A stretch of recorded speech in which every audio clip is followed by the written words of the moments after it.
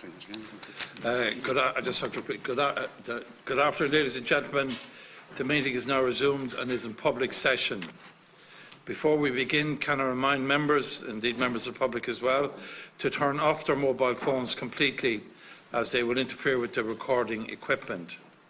The minutes of the meeting 27th of March 2019 have been circulated. Are they agreed? Agreed. I propose that our correspondence be taken at the end of this meeting. Is that agreed? Agreed.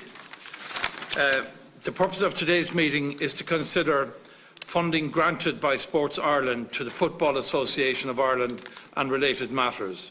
In this regard, I would particularly like to welcome Mr John Tracy, CEO of Sports Ireland, Mr Kieran Mulvey, Chairman Sports Ireland, and Mr Colin McGinty, Director of Strategic Programmes, Sports Ireland.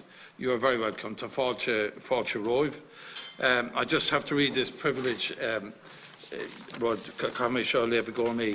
Before we commence, and for the purpose of witnesses attending in accordance with procedure, I am now required to read the following. By virtue of 17(2)(1) of the Defamation Act 2009, witnesses are protected by absolute privilege in respect of the evidence you are to give to the committee. However, if you are directed by the committee to cease giving evidence in relation to a particular matter and you continue to do so, you are entitled thereafter only to a qualified privilege in respect of your evidence. You are directed that only evidence connected with the subject matter of these proceedings is to be given, and you are asked to respect the parliamentary practice to the effect that, where possible, you should not criticise nor make charges against any person or persons or entity by name or in such a way as to make him or it identifiable. Members are reminded of the long-standing parliamentary practice to the effect that members should not comment on, criticise or make charges against either a person outside the Houses or an official either by name or in such a way as to make him or her identifiable.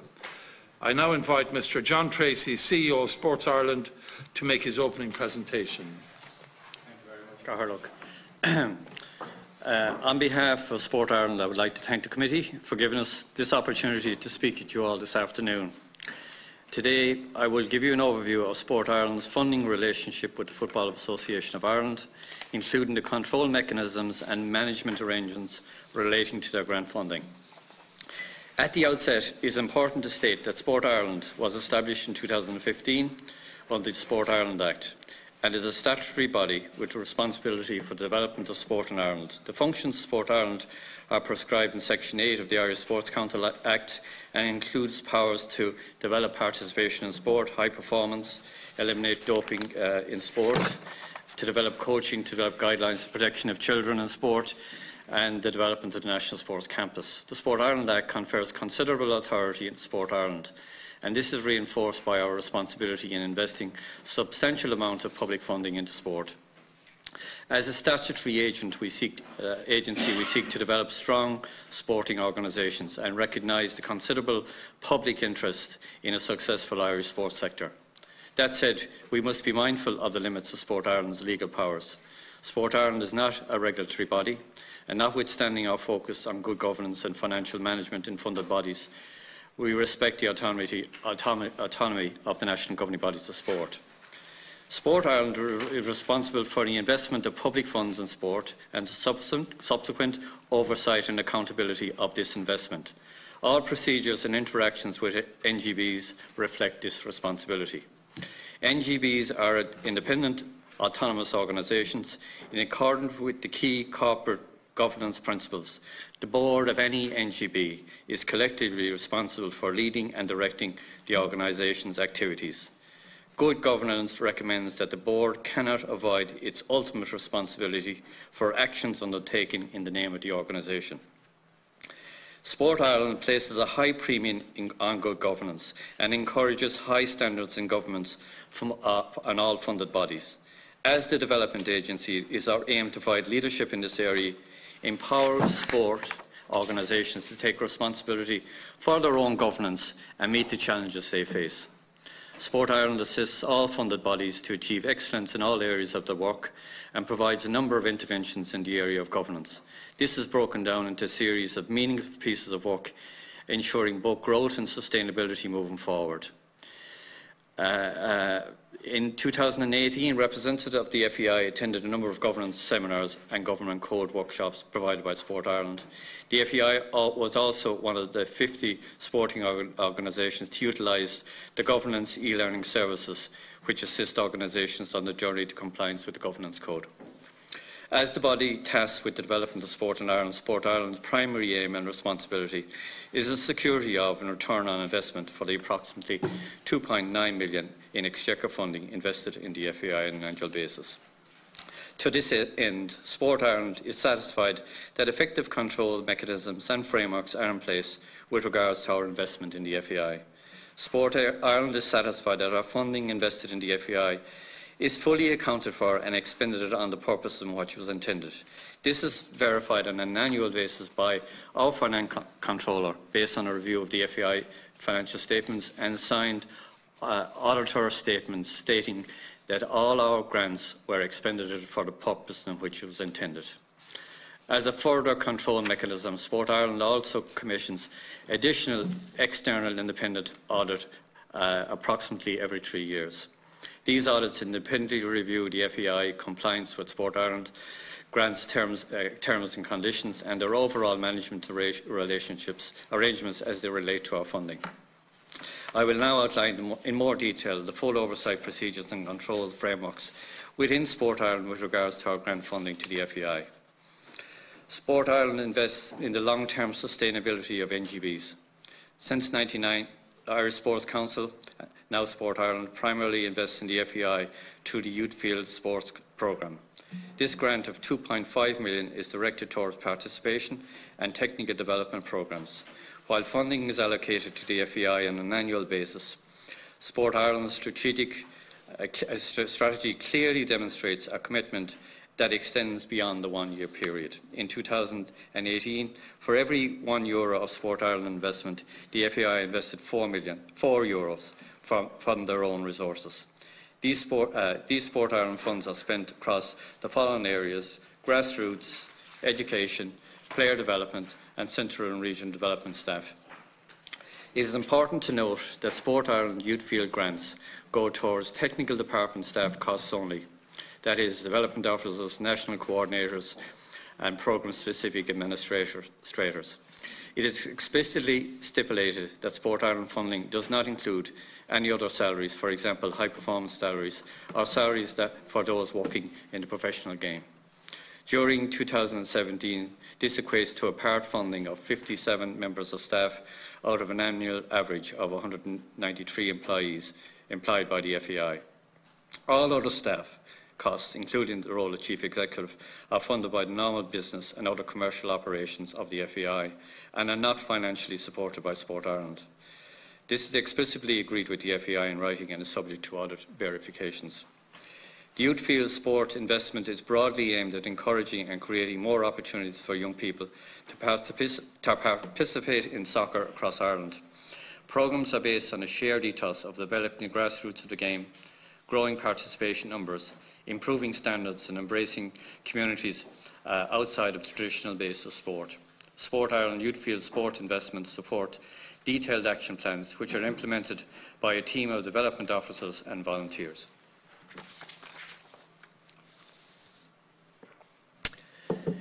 As well as a number of initiatives specifically aimed at bringing young people into sport, there are also programmes to develop clubs and build links with communities.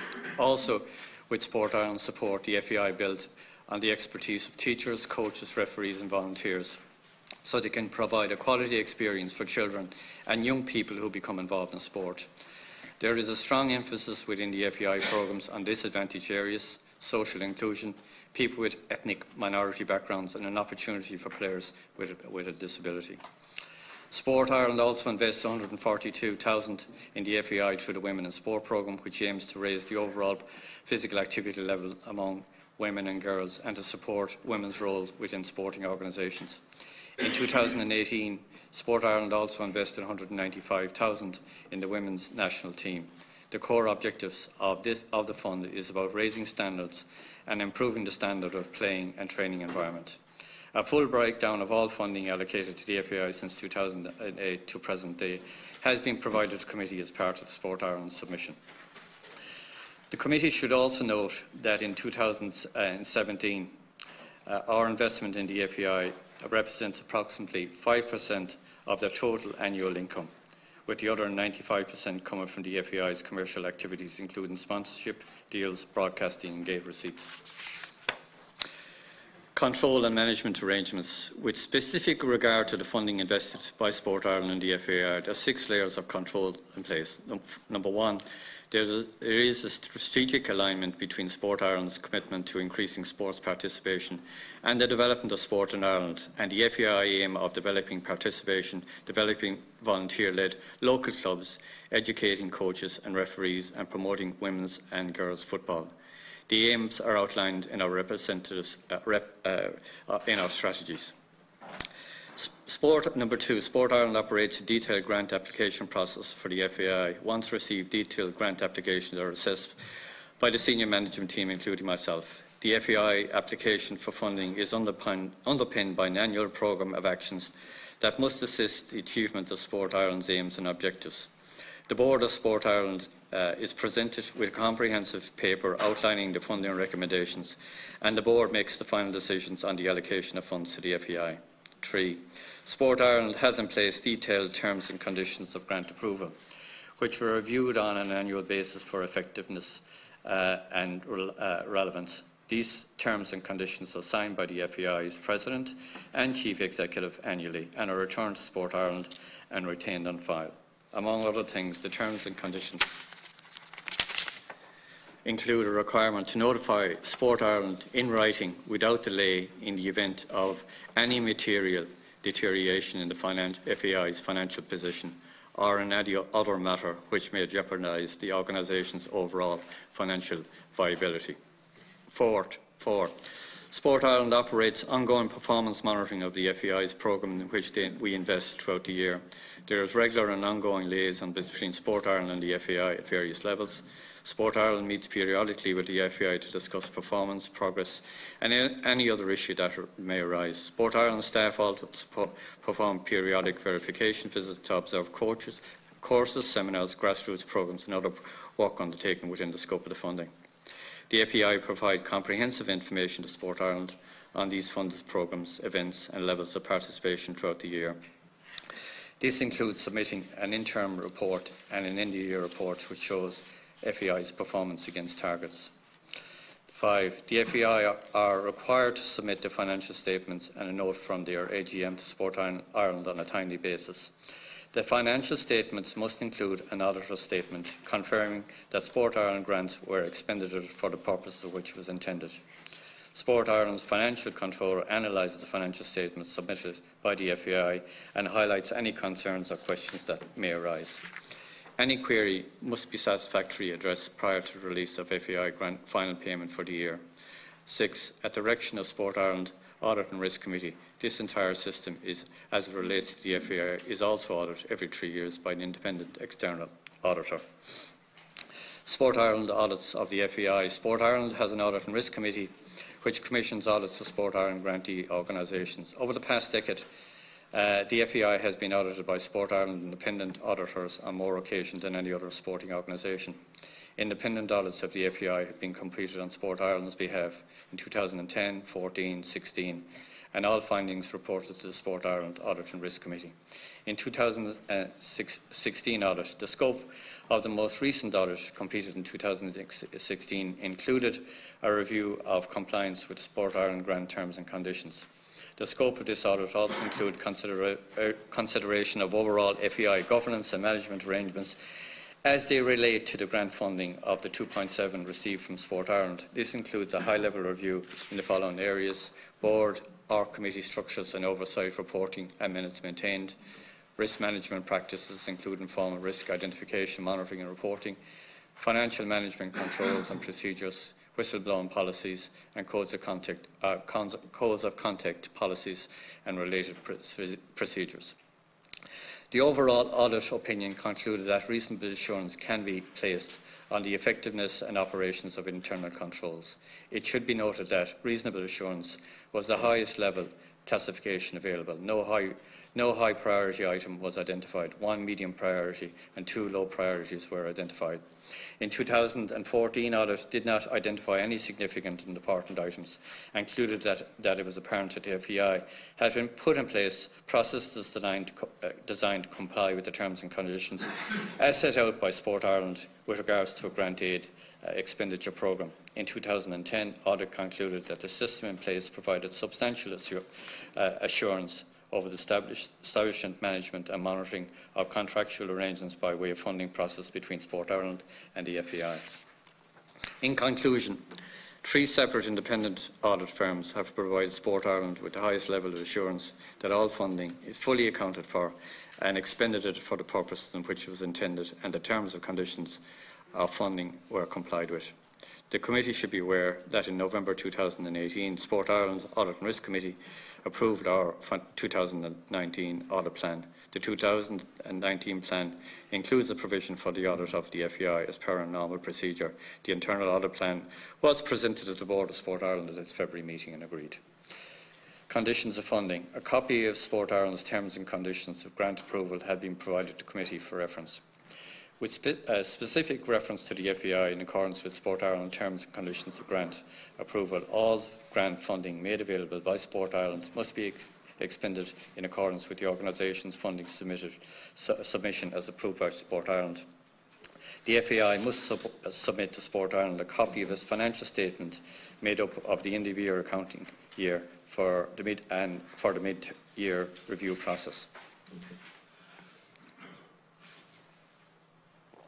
All grants received from Sport Ireland must be separately identified as income in the organisation's annual financial statement.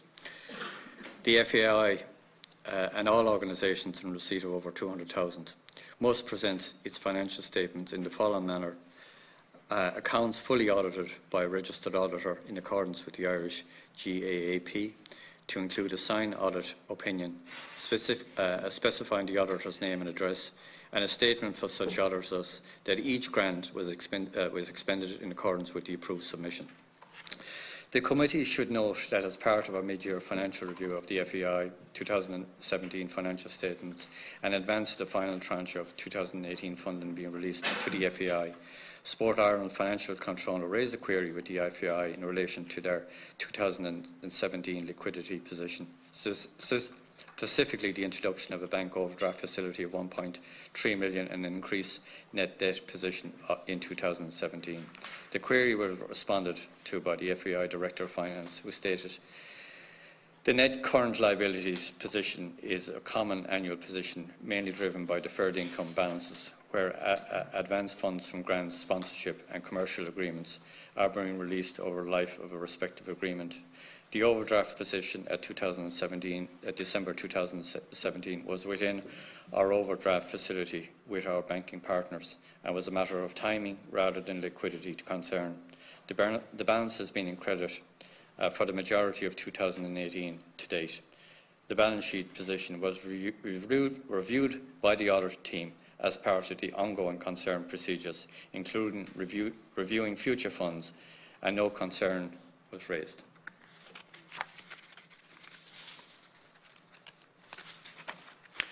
The committee should also note that the 100,000 loan from the Chief Executive to the FEI was not disclosed as a separate note in the 2017 financial statements, and this information was not made available to Sport Ireland at any stage.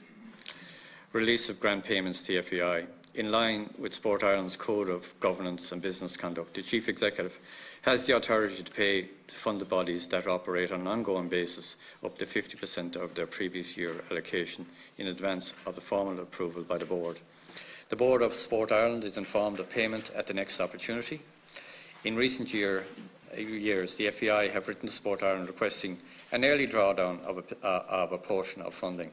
Sport Ireland has always demonstrated a flexibility and willingness to facilitate the FEI, as we have with other NGBs, with early drawdowns of portions of funding where possible and feasible to do so.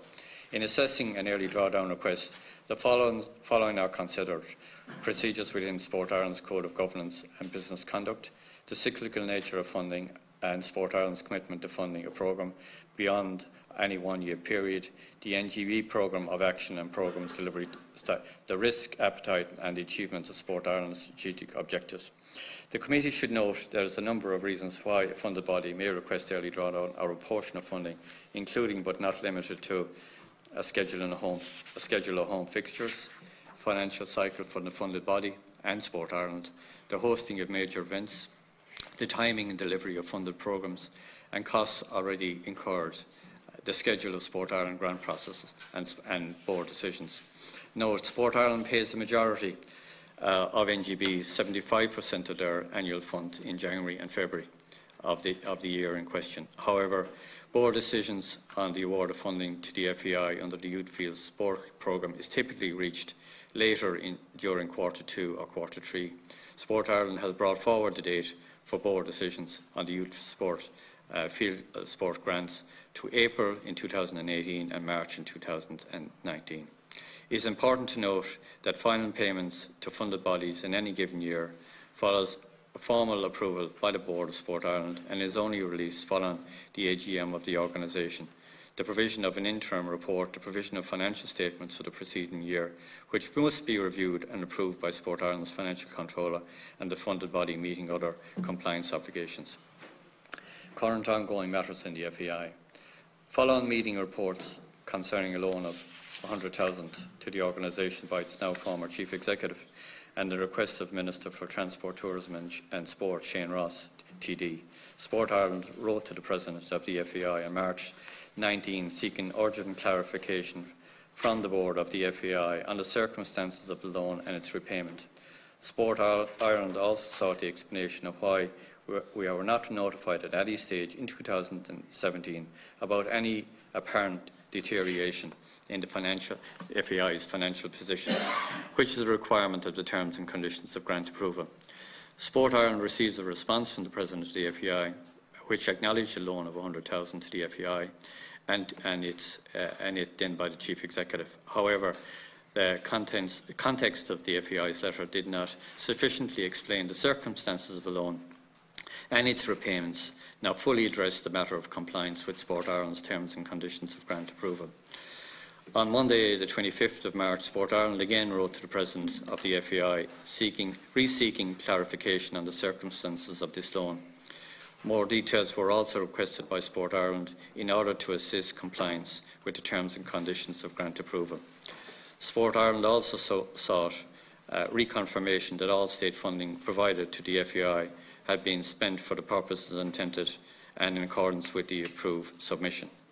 We also asked the FEI to fully appraise us of any other significant issue that have arisen or are likely to arise, including key risks and actions proposed and how you propose to manage them.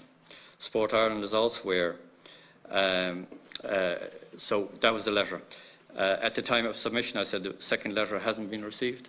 A second letter was received last evening in the Office of Sport Ireland by email and hand-delivered to Sport Ireland today at 10:45. I will read the letter into the record, if that's okay, yes, Chairman. Absolutely, absolutely. Yeah. It's April 2nd, 2019. Dear Mr. Tracy, thank you for your letter of the 25th of March 2019. I apologise for the delay in responding to your letter. I note the concerns expressed by Minister Ross with regards to media reports and your wish for clarification as to the circumstances of the short-term loan by the then Chief Executive to the Association. The Association has engaged Mazars to carry out an independent review of all matters in this regard. When that review is complete, I will write to you in more detail in relation to the circumstances involved as requested. In the meantime, the Association would be happy to meet with you or your officials to review the Association's financial records in relation to the use of state funding. The terms and conditions of grant approval require us to satisfy certain conditions. I can confirm my understanding that the Association has utilised all state funding in compliance with the terms and conditions of grant approval. As you are aware from our statement of March 30, 2019, The Association has engaged with the Office of Director of Corporate Enforcement and its dealings with their inquiries. The Association has established a committee, which I am chairing, to work with our external advisers to urgently address the matter of concern. Yours sincerely, Donald Conway, President of the FAI. We will be writing to the FAI probably in the next day or so. We will be expressing our disappointment, particularly at the timing of the letter, but also which was received yesterday evening and then hand-delivered this morning. Secondly, we will be raising the context of the letter, which falls far short of what both requests were expected by Sport Ireland. The letter does not provide any explanation on the circumstances surrounding the loan and its repayment. The board of the FAI has not provided any legitimate reason to why it cannot provide the information requested. In the absence of information, we cannot make any adjudication on whether the terms and conditions of grant approval have been complied with. We still await an explanation on the circumstances around the loan and its repayments. We will ask for the terms of reference from the Master's review and ask for assurance that we will be consulted as part of that review and that the full final report will be provided on a timely basis to Sport Ireland. We will ask for that. We will ask for a response by close of business on Monday next. If I continue with my statement now? Yeah. Sport Ireland is also aware of media reports relating to rental payments made by the FAI on behalf of its former Chief Executive. Sport Ireland has no knowledge of any rental payments which may have been made. As with any NGB for sport, staffing and contractual matters are entirely a matter for the board of the FAI. Structural changes within the FAI. Following the prior release of the FAI statement on the senior management structure, and on March 25th, Sport Ireland received a letter from the new FAI interim Chief Executive, Ree Welsh, outlining structural changes within the organisation on the back of a review of its senior management structures. The letter outlined that the board of the FAI had commissioned a review of it by independent consultants, Jonathan Hall and Associates, which had adopted its recommendations. It stated that the Chief Executive Officer, John Delaney, had moved to a new position of Executive Vice President with immediate effect, given an overview of this specific defined role. The letter also confirmed that Ms Welsh had been appointed as Interim Chief Executive with immediate effect. Notwithstanding a media release from the FAI on Saturday the 23rd, the letter of the FAI was the first occasion when Sport Ireland was formally notified of the review of the organisation's senior management structure and the creation of a new role of Executive Vice President. Sport Ireland was not consulted on the commission or the preparation of this report. Sport Ireland has not received a copy of this report. Governance Code and Board Term Limits. The Code of Practice for Good Governance of Community and Voluntary and Charitable Organisations in Ireland is a resource to assist community, voluntary and charitable organisations develop their overall capacity in terms of how they run their organisations. It is a voluntary code provided free to all boards, communities, executives of not-for-profit group to encourage them to check themselves against best practice in the management of their affairs. The Government's National Sports Policy, published in July 2018, tasked Sport Ireland with overseeing a process whereby all NGBs and local sports partnerships adopt the code by the end of 2021. As part of this process, Sport Ireland will also identify and put in place the training and supports needed by the different sporting organisations to assist with the adoption of the code, notwithstanding the fact that NGBs such as the FAI are independent autonomous organisations and are responsible for their own governance procedures. Sport Ireland provides a number of governance supports to all sporting organisations to assist them in their adoption of the code. In 2018, representatives of the FAI attended a number of government seminars and government code workshops provided by Sport Ireland. The FAI were also one of the 50 sporting organisations to utilise the e-learning service, which assists organisations on the journey to compliance with the code. According to the Governance Code website, the FAI on the governance code or on the governance code adoption journey. Sport Ireland understands that the FAI has established a governance committee whose remit is to ensure the FAI is compliant with the code. With regards to the term limits of boards, while Sport Ireland does not set term limits, it does support the adoption of the governance code among all funded bodies. While the governance code does not stipulate mandatory terms for board directors, it is the director's term of office guidance note it does state. The most common practice is that directors are appointed for a 3-year term, and it is considered good practice to put a limit on 2 to 3 terms on a director's service so that to ensure a cycle of board renewal. Conclusion.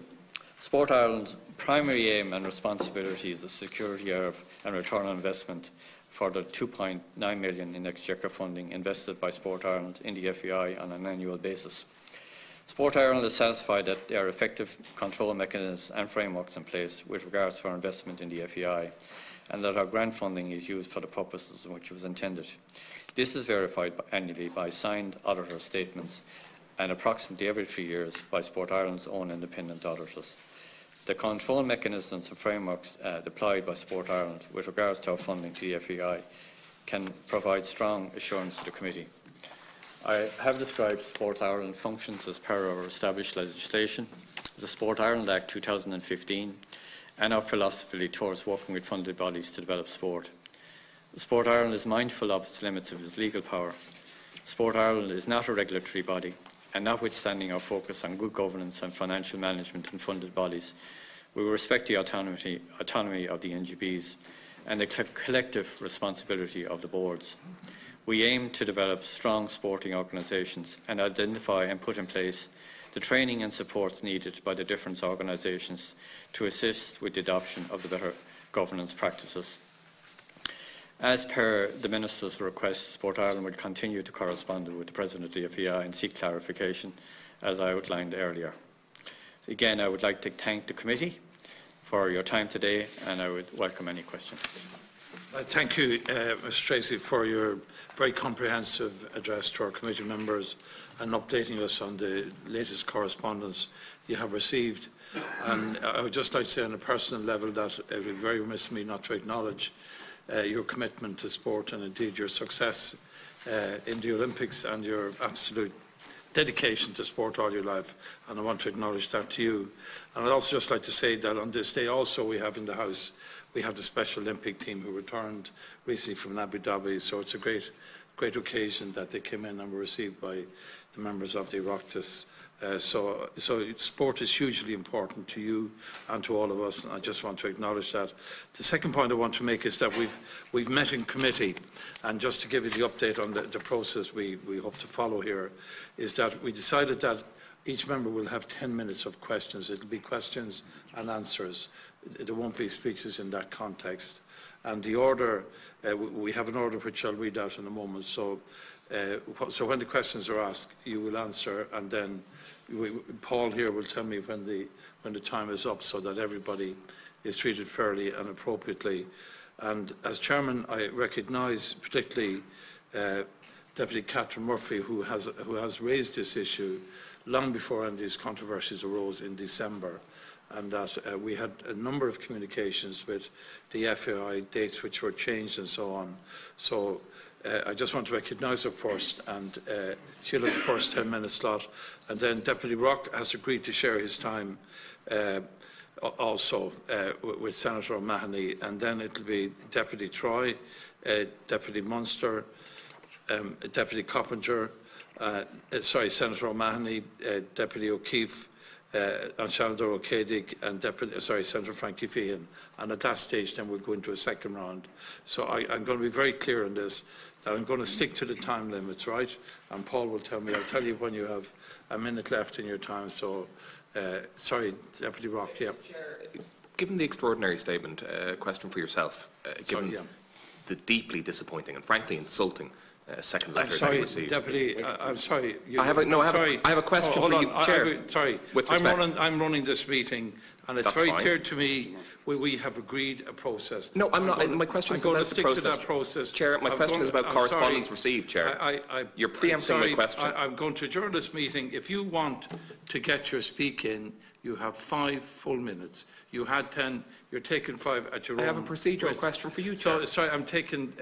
It's extraordinary. Deputy, I'm sorry, I'm the chair. If you don't like it, you can protest. But I'm going on with this meeting. It's deeply we unprofessional. spent an hour getting this right. It's so important that we're seen to act as a team.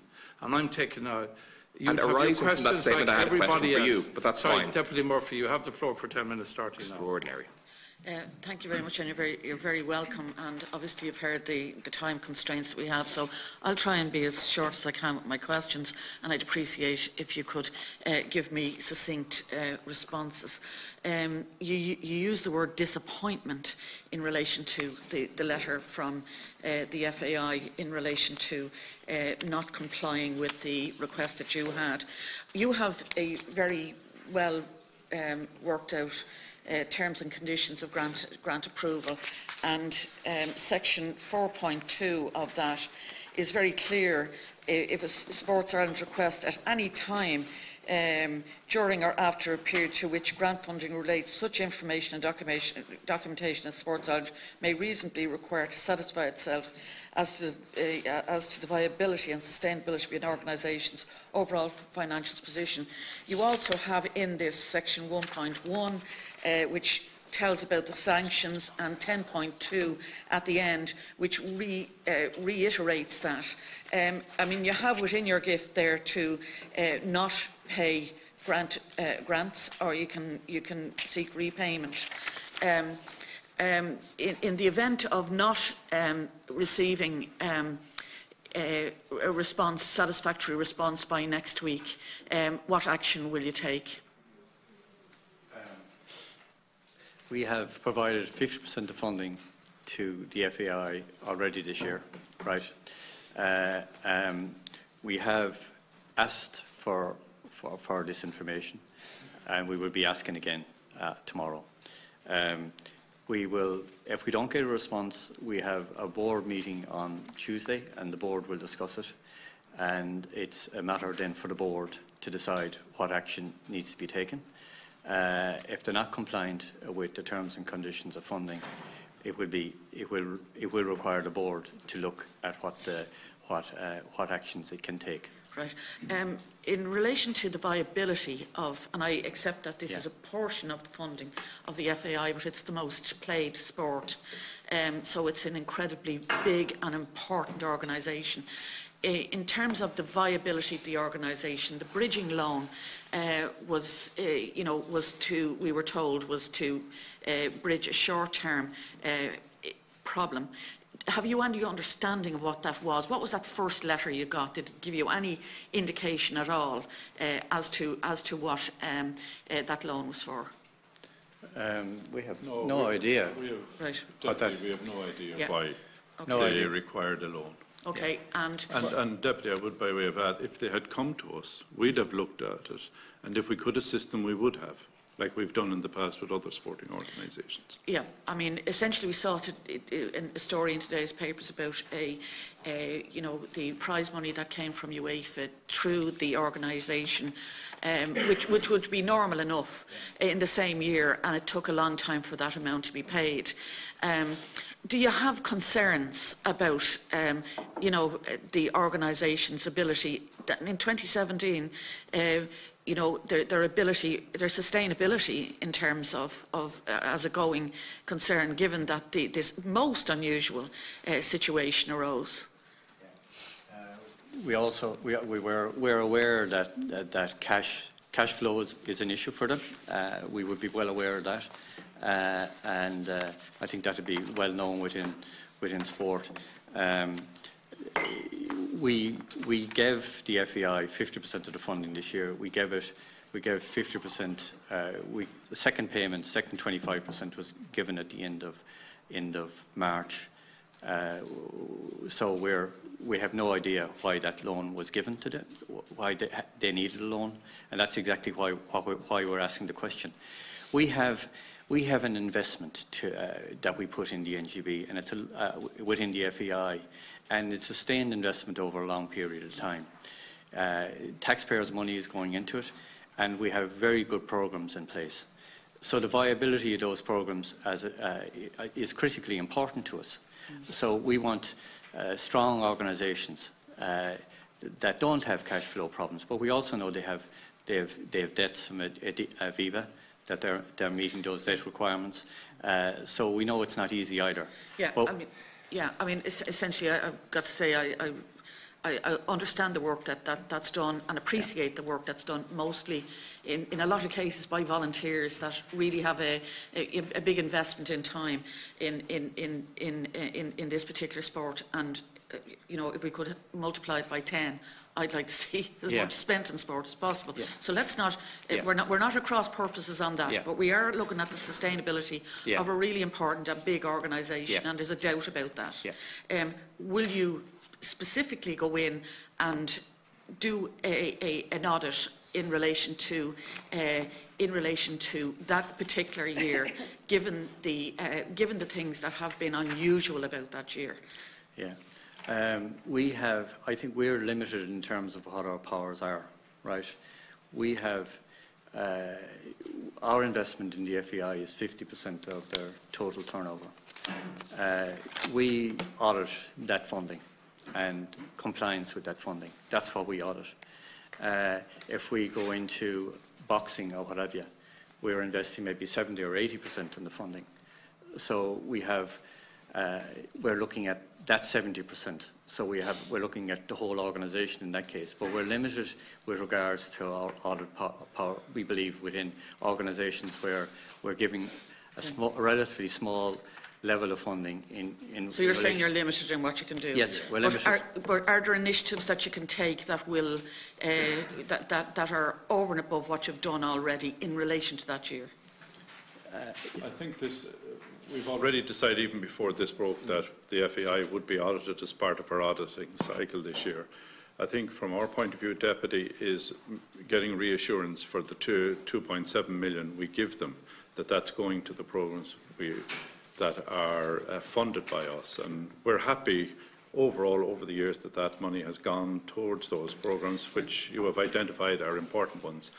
All their other commercial activities is not within our authority or remit.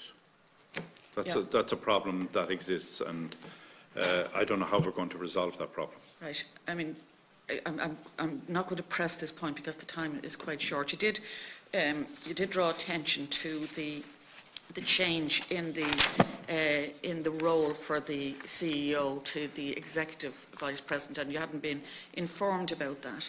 I mean, there is an investment criteria that you have a document about your investment criteria, and one of the criteria that you will insist on is that jobs are advertised. We were told in your statement that he has moved.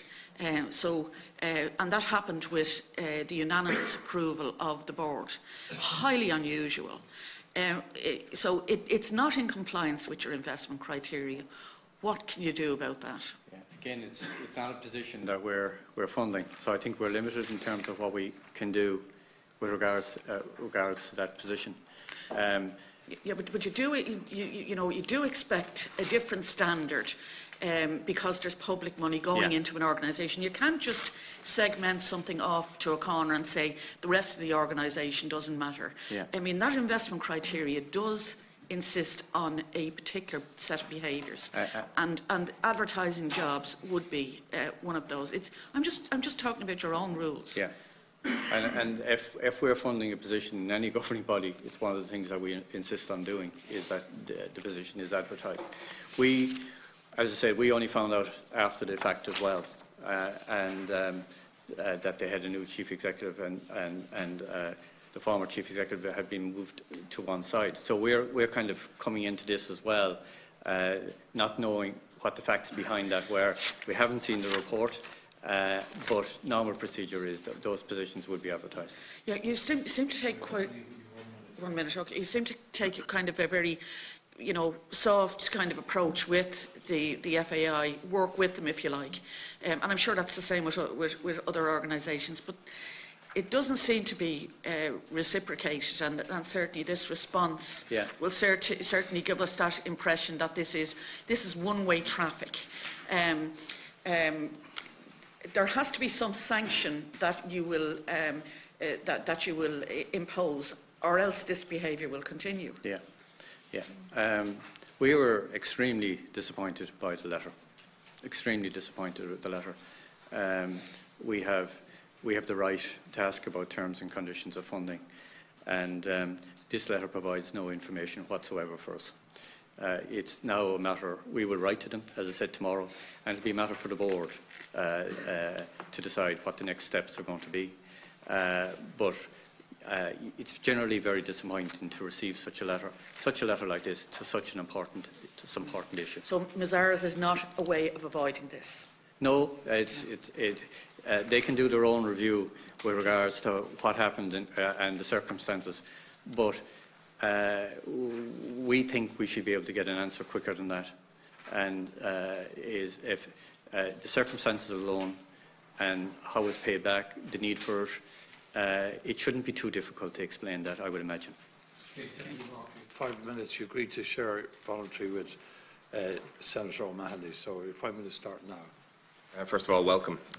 These questions are quick and require a yes or no answer, really. First of all, did the FA draw down funding early in 2019? Yes. Did the FA draw down funding early in 2018? Yes. Did the FAI draw down funding early in 2017? Yes. Did the FAI draw down funding early in 2016? I believe so, yes. Does this not point to serious cash flow issues within the organisation? It does. Did it raise flags within your organisation? We would be aware that they're carrying large debt and that cash flow is always an issue with them. But again, the sustainability of the organisation is still moving forward. The debt has decreased in recent times, but it is a concern. But what we obviously do is monitor these organisations on an ongoing basis, while we didn't believe what we obviously want to do is maintain the programmes, and when a lot of your funding is going to people that work within the sport, our concern is to maintain those programmes as best we can. We fund on a staggered basis, and what we're actually doing is funding on a staggered basis is protecting the funding that we give to them, and only when we have all the compliance pieces ticked off do we follow through with the second 50% of the funding. So there is checks and balances there, and all the time, and we're all the time monitoring it. I understand. Did you seek to meet them? You said cash flow is a concern. Did you seek to meet them in relation to this? Do seek to meet them, the FAI, in relation to cash flow being a serious issue? Yeah, they seem to be able to get by, as I say. Yeah. Okay. Did you seek to meet them? Oh, meet them. Yeah, we would meet regularly with the FAI, and Colin here, who's the liaison person, would meet with them regularly. When was the last time you met with them, Colin? I met with the FAI in December. Would have met them. That's in relation to, excuse me, our programmes and our investment, and how the programmes are delivering against the targets for the year. I think also in relation to the financial statements query and the early drawdowns, I think it's important to note that the accounts are signed off by the FAI auditors on a going concern basis, which would have indicated that there are no short-term solvency issues, and that is something that we would have paid very close attention to as part of the mid-year review process. Yes, there was queries raised, Deputy, in relation to the financial positions, and I think our Chief Executive has outlined those in his statement. So, Sport Ireland have not met with the FAI this year, is that correct? Not in relation to their grant application process or the youth field sports Sport Ireland sought meetings with the FAI and been declined? Pardon? Has Sport Ireland sought meetings with the FAI and been declined? No, Deputy. I think normally Q1 would be in relation to the review of the grant application that was received at the end of January. It's presented to our board on the 5th of March, and the normal course of action would be to meet with the FAI after the board decision and the confirmation of the funding in relation to the distribution and the allocation of that funding during the year. Obviously, events over the last couple of weeks have, I think it's fair to say, overtaken that process this year. But it would be our intention in relation to the Youth Field Sports Programme as a normal course to meet with them and to discuss progress, targets, etc. My time is very short, so I need to keep things a little tighter, if you don't mind. There are regular meetings with the FAI on an ongoing basis. Okay, yeah, okay, I understand. On the much obliged, thank you very much. I wish I had more time, and I will come back to you all later on. On the Sorry, you decided to share your time, in fairness, you know. You can come back again anyway. There's nobody. My colleagues deserve time as well, of course. No, on the 15th of June 2017, Sport Ireland approved a grant for the FAI. Is that correct? That's correct. On the 16th of June 2017, the FAI requested a drawdown of 25% of that grant. Is that correct? That's correct, yeah. On the 16th of June 2017, John Delaney's loan was repaid by the FAI. Does that not strike you as peculiar? And does that not strike you as some kind of serious cash flow issue within the organisation? Well, that's exactly why we've asked those questions. Okay. And you were aware of those dates? Yes. Okay. But we weren't aware of the 100,000 loan. Oh, indeed. And that's a very I think we serious all issue found for out us all. about that at the same time.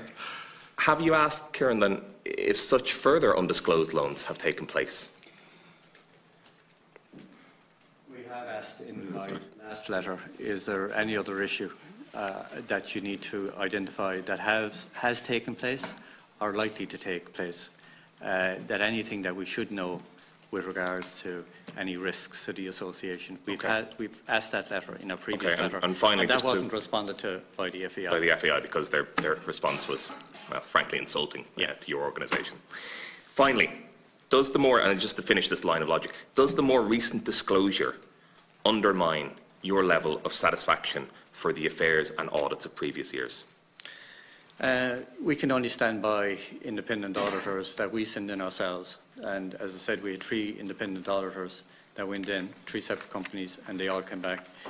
We are satisfied in terms of the funding that we put in, the compliance with our terms and conditions. We certainly believe we get value for money. The auditors have come back every time and said the money that was given to the FAI was expended for the purposes in which it was given. We can't really go much further than that. Thank you. Okay, thank you. Just on the basis of the letter that you received this morning and the email on it last night, what actions, the board you said were meeting next week, what actions are available to you? What actions, when you meet on that, in response to not getting the information? I would like to give the FAI one more opportunity to respond, and we will write to them probably tomorrow and give them until Monday to respond. We have a board meeting on Tuesday, and then it's over to the board to decide what action needs to be taken. Could I ask maybe the chairman of the board of what I mean? Could you decide next week to stall on all funding that you give to the FAI? What other actions can you take? Well, I think in accordance with corporate governance and good corporate governance, the Chief Executive and myself will have to present to the board our assessment of whatever reply we do receive, and I hope there would be more forthcoming next Monday. But we then have to take our fiduciary duties seriously, that if we're not satisfied with the governance of the organisation, we have to engage in a robust, direct conversation with them, because we have to be reassured and get absolute reassurance that the monies we provide to the FAI are spent for the purpose intended, and we have every reassurance at the moment on that. Yeah, but I just tie down what exactly you can do. Well, Deputy, we'd have to take that under advisement, because there are 2 strands here. One is that we don't penalise the programmes by non-funding the programmes, and we had this with boxing previously, where we separated the corporate issues from the funding issue, in the sense that these are for development officers, they're for programmes, they're for summer programmes, they're for social inclusion programmes, for women in sport programmes. It is not our intention that those who participate in those lose any momentum or any funding of any of those programmes. It is the board of the FAI, that have a corporate responsibility for this. And if we don't get the answers, and indeed you don't get the answers from your meeting with them, then we have to revisit this issue with them. But in the meantime, I don't want to get into a situation where those who need the money don't get it, or there's any threat over it. It's just, I know. the point I'm making is that Yeah. from Yeah. what you're saying, I've been deducting from what you're saying, that you don't have many levers to get this information from them. That's the point. I'll move on from that. Yeah. In relation to the time of your letter that you got this morning, and in relation to the review of governance that they instituted here, the FAI instituted in February, and the fact that they made an appointment and giving a new role to the CEO within 48 hours of that of the FAI getting that review, would you have any comment on the haste in the new appointment that was made by the FAI? Well, we're surprised we wouldn't have been consulted as part of that process. That would be the first thing that we would say. We don't know when that exercise started, what the date of it, how they got, what process they had, how they got to those conclusions, and we would also have to ensure. We would like to. Obviously, there can only be one chief executive in terms of the organisation going forward. There can only be one person that reports to the board in terms of responsibility. It's the chief executive. And they're the type of questions that I think the press release did raise with ourselves around it. So there is questions that we have as well around that appointment. Just one minute, okay. Are you happy with the level of scrutiny overall that you have of overall governing bodies? Because it would seem, I mean, I've been on this committee for some time, and I've seen your own frustration with the IABA appointments that they made. I have seen the relationship between the Olympic Council of Ireland and how that blew up on everybody's face. And are we, and each time that happened, we had a situation where this will never happen again. And we have a plethora of stuff in the FAI that over the years, and is it just going to, has it just happened again? We deal with over 100 organisations, and I always say to the board that any given time we have 3 or 4 organisations that we're dealing with corporate governance issues. We're dealing with voluntary people that get on boards, and that's the space that we're in, right? We do an awful lot of training around corporate governance with volunteers and with executive people, and sometimes you have a very good board in place, and then there's a change and there's an election, and you have a new board that mightn't have the skills, and you're back to square one again. So there's a bit of that happens quite a lot. So it's constant. You need to be on the case all the time. We don't like it when sport is on in the public lights like today. It's not good for sport. We need to be getting on with our business, and we're just coming off the back of, I think probably last summer was one of the most exciting sporting years of all times in terms of the organisations we're funding.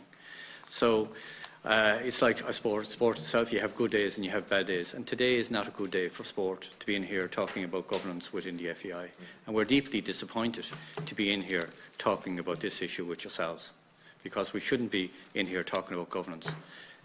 We would expect that all our organisations that are on the journey in terms of the governance code would have the highest standard going forward, and that's what we'd expect from any organisation, including the FEI. Thank you, and you're welcome to our visitors this afternoon. Can I ask, why did you not bring the chair of the Audit and Risk Committee with you today? There was no particular reason. We just we're quite happy for Mary Dorgan to come and talk to the committee if you want. Given we're talking about auditing of grant aid, I would have felt that she was possibly one of the best placed to present before the committee today. Okay. That's fine. You say Sports Ireland places a high premium on governance and encourages high standards in governance. All of us around the table encourage people to vote for us every day. There's no guarantee that they will. Surely there needs to be much stronger than encourages. Surely there needs to be a requirement of standards in governance, as the Code of Practice in 2016 would stipulate. Can I ask, do you consistently apply the same standards across all the governing bodies? It's a yes or no answer. Yes, we do. But can I ask then why... Can I maybe answer the question? No, I've got the answer I wanted, Chairman, so I'm just going to supplement your question. Look, he's a witness. He's here to help us. I think not one size fits all, right? We're dealing with different organisations, bigger organisations. The bar is a bit higher.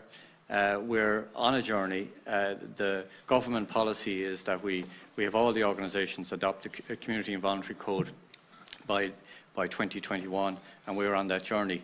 It will be then a condition of funding going forward that standard is maintained. So 2021 is the date. I'm aware of that, but I suppose when you look at what standards you imposed on the IABA in 2017, and you at the beginning of June yourself and Minister Patrick O'Donovan warned the IABA that funding risked being suspended over a governance issue and set a 1-month deadline.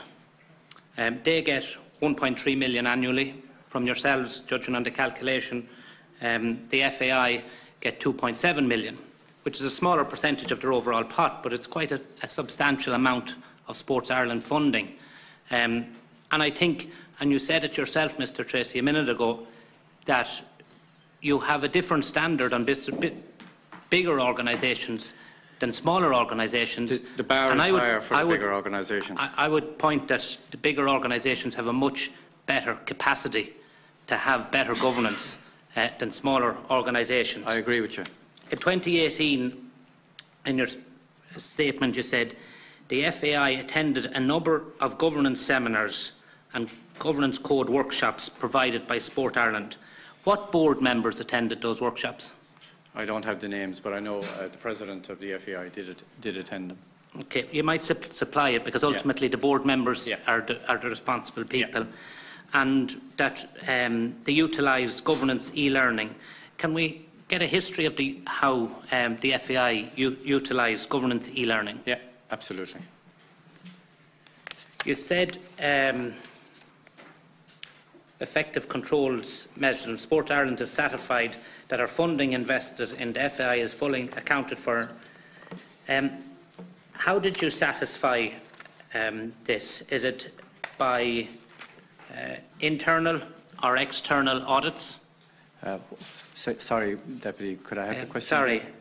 Sports Ireland is satisfied that our funding invested in the FAI is fully accounted for and expended on the purposes for which it was attended. Yeah.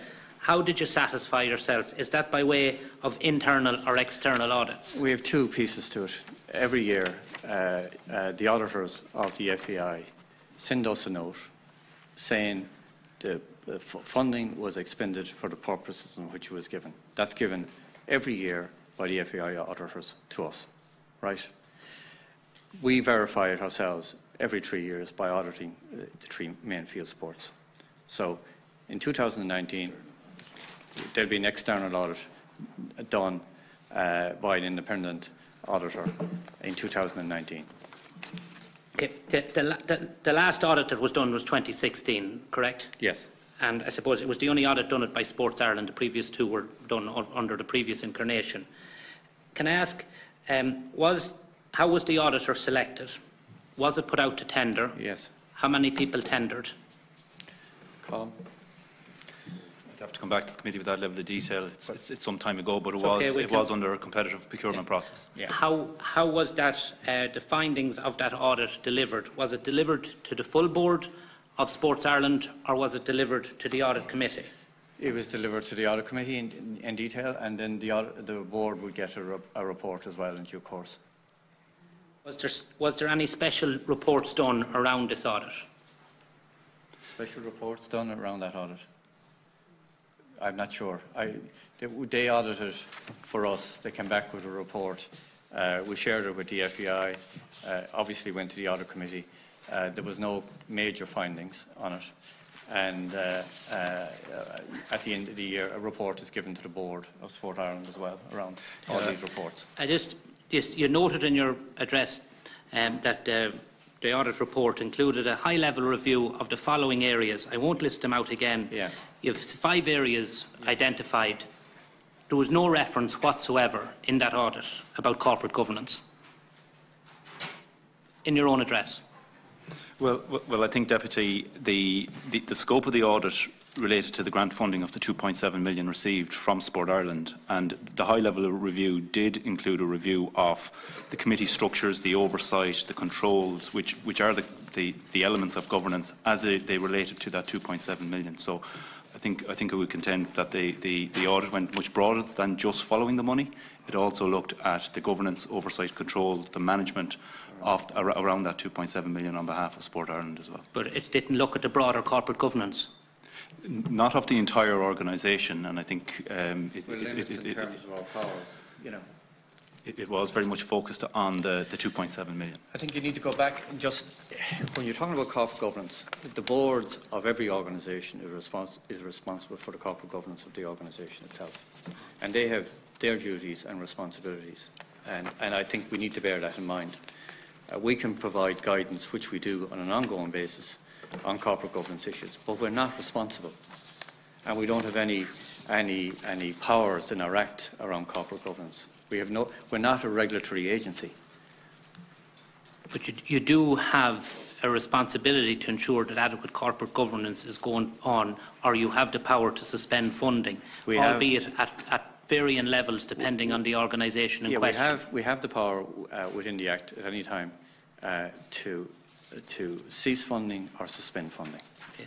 At any time, Mr Mulvey, in your term as Chair of Sports Ireland, did any of your board raise questions in relation to potential misgivings or concerns in relation to issues in the FAI? No, not in my term as Chairman of Sport Ireland, no. Or the previous... in the Irish Sports Council, no. No. You're sure? Yes. Okay. But I know what the Deputy is referring to. There were other issues raised, but they hadn't to do with the funding of the FAI. I'm only asking a question. Yeah, well, I think I might know the reason why you're asking. That's all I'm saying. Okay? Well...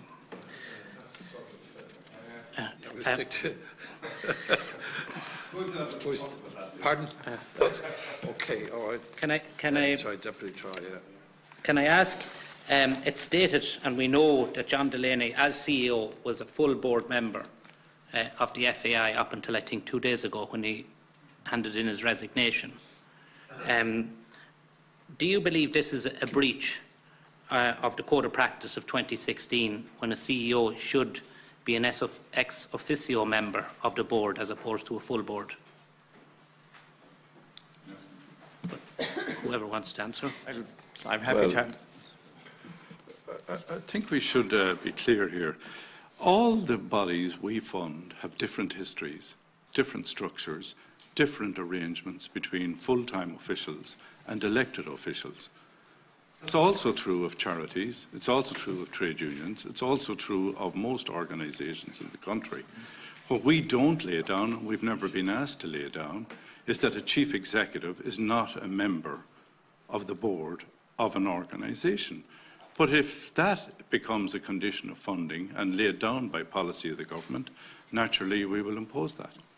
But you don't feel then it's a breach of the Code of Practice of 2016? I don't consider it. Just so that you know, yeah. The Code of Practice is a voluntary code. The Charities Code at the moment, the DOCAS Code, is a voluntary code. We have until 2021 to have that implemented, and there's a time scale laid out in 2019, which is a learning year. 2020 is the year we expect it to be implemented, and 2021 comes compliance.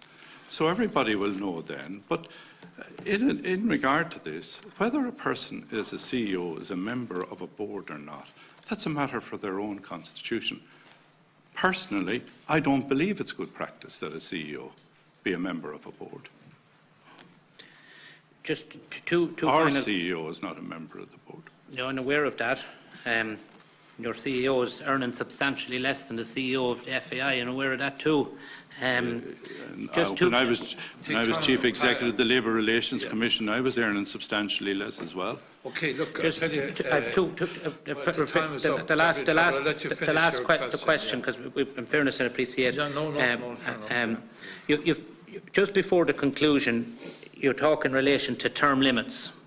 And while Sports Ireland does not set term limits, it does support the adoption of the governance code. And the most common practice is that directors are appointed for a 3-year term and you go on.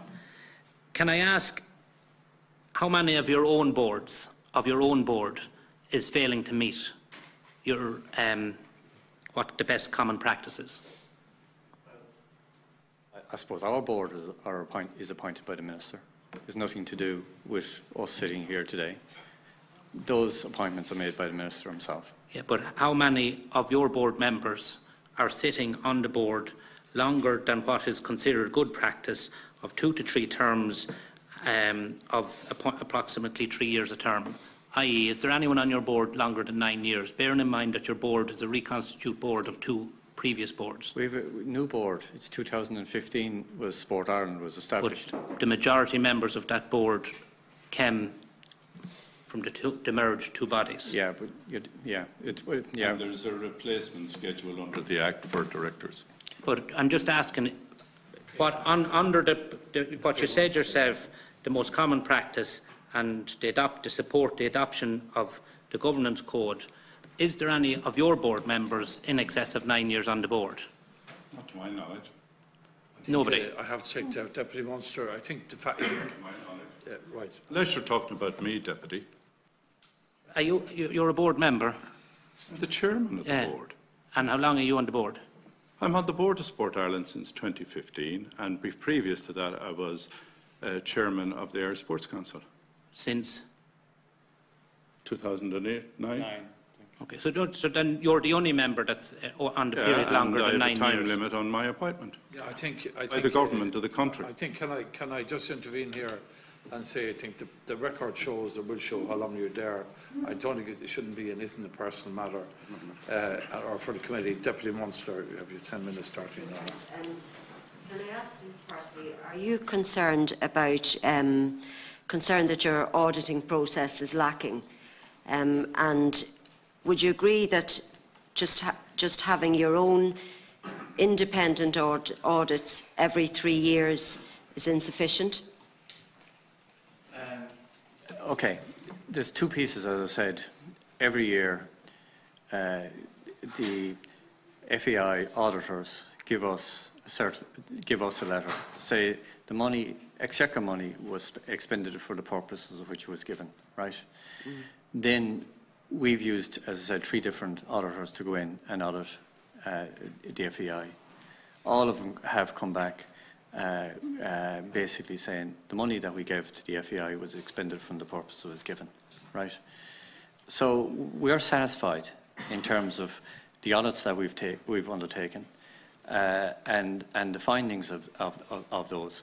We're also satisfied that our money is the investment by government in the FAI is good value for money, that we get a very good return from a return, and we also have verified that our terms and conditions of funding were met. We're now in the position where we're asking the FAI around our terms and conditions around the circumstances alone. So we have acted when there is an issue, and we're acting now. So we are satisfied in terms of what happened previously, and we, as I say, we will be auditing the FAI in 2019.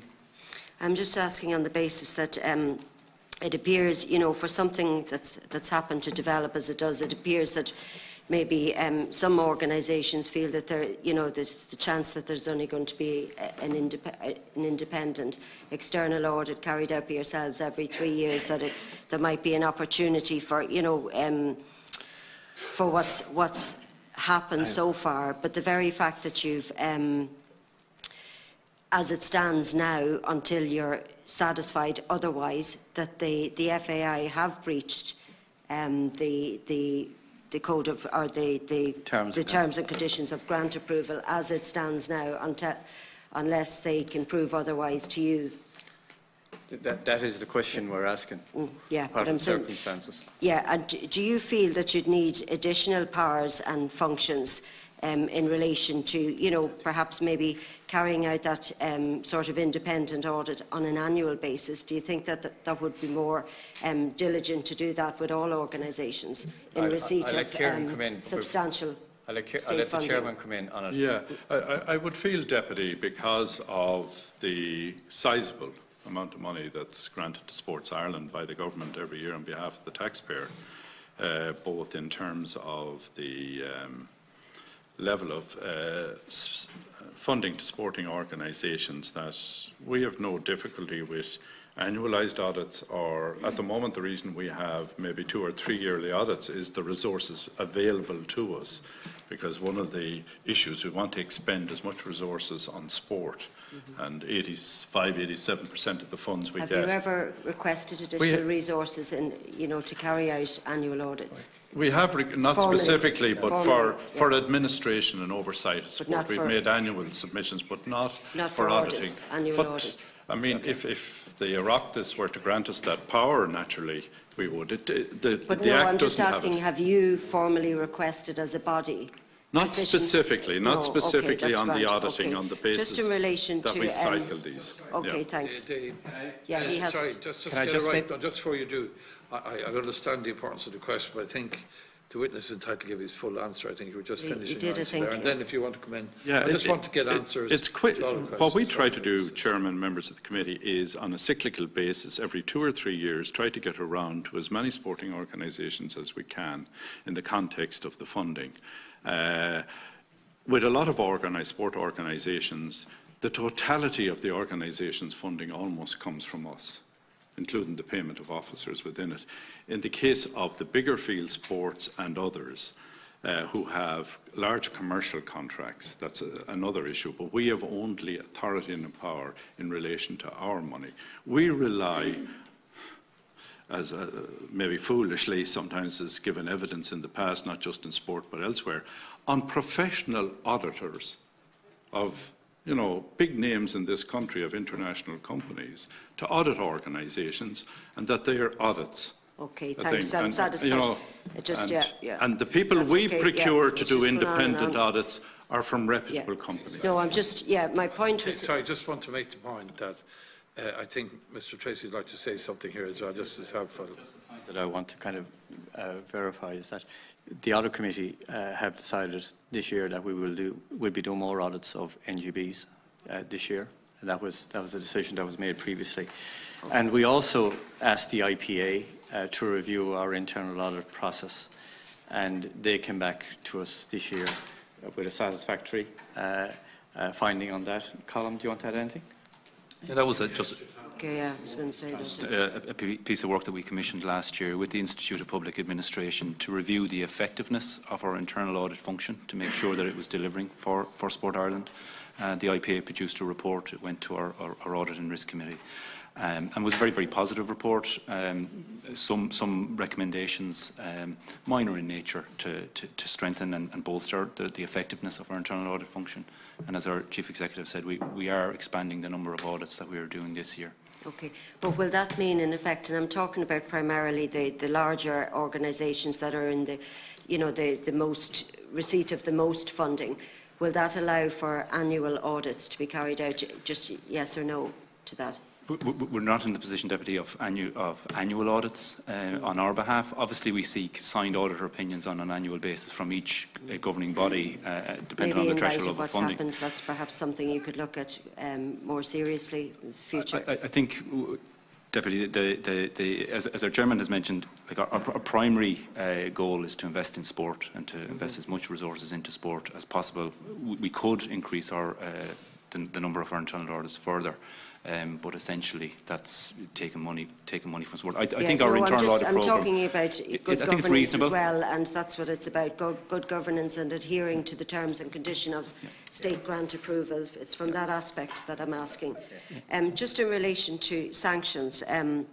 And I know other deputies had asked about sanctions. I was going to ask what sanction will you impose, what specific sanction will you impose? And I know you had said earlier that it was going to be a matter for the board to decide, and that, you know, those that need the money are the ones that will risk being deprived, and nobody wants to see that happen.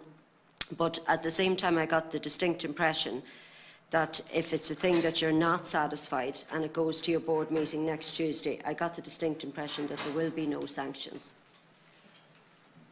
As chairman of the board, I would feel next Tuesday is too early for us, because to a large degree a deputy, apart from seeking an appropriate, adequate and comprehensive reply to the correspondence we've had with the FAI, to be honest with you, we'd like to see what the outcome of your own hearing next Wednesday is, when you will have directly the FAI and its officers on board in here, and we'll have to make an assessment then on the basis. But I would feel Tuesday's board meeting will take stock of the situation and receive a report from the executive on this.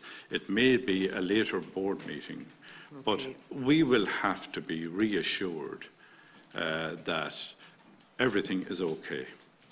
And we have to be reassured before any further tranche of funding, of which 25% I think is left.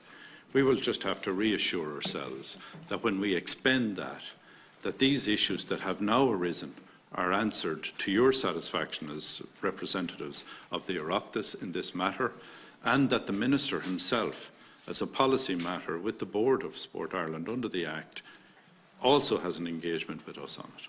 Okay, thank you. I take it an issue of this nature has not arisen, say, with the GAA or IRFU, and I'm just wondering, why do you think that the FAI has this problem? The FAI had said that it was a bridging loan, and do you find it credible that an organisation like the FAI would be in such a dire financial situation that it would have to resort to getting a loan of 100,000 from their CEO's personal bank account? Do you think that is credible? We find it extraordinary, to be quite honest, and that is why we've asked the questions that we've asked. We're waiting for an answer. As you see from today, we didn't get an answer. And generally, if an organisation, and we've had experience of this down through the years, if an organisation is in financial trouble, they come in and talk to us.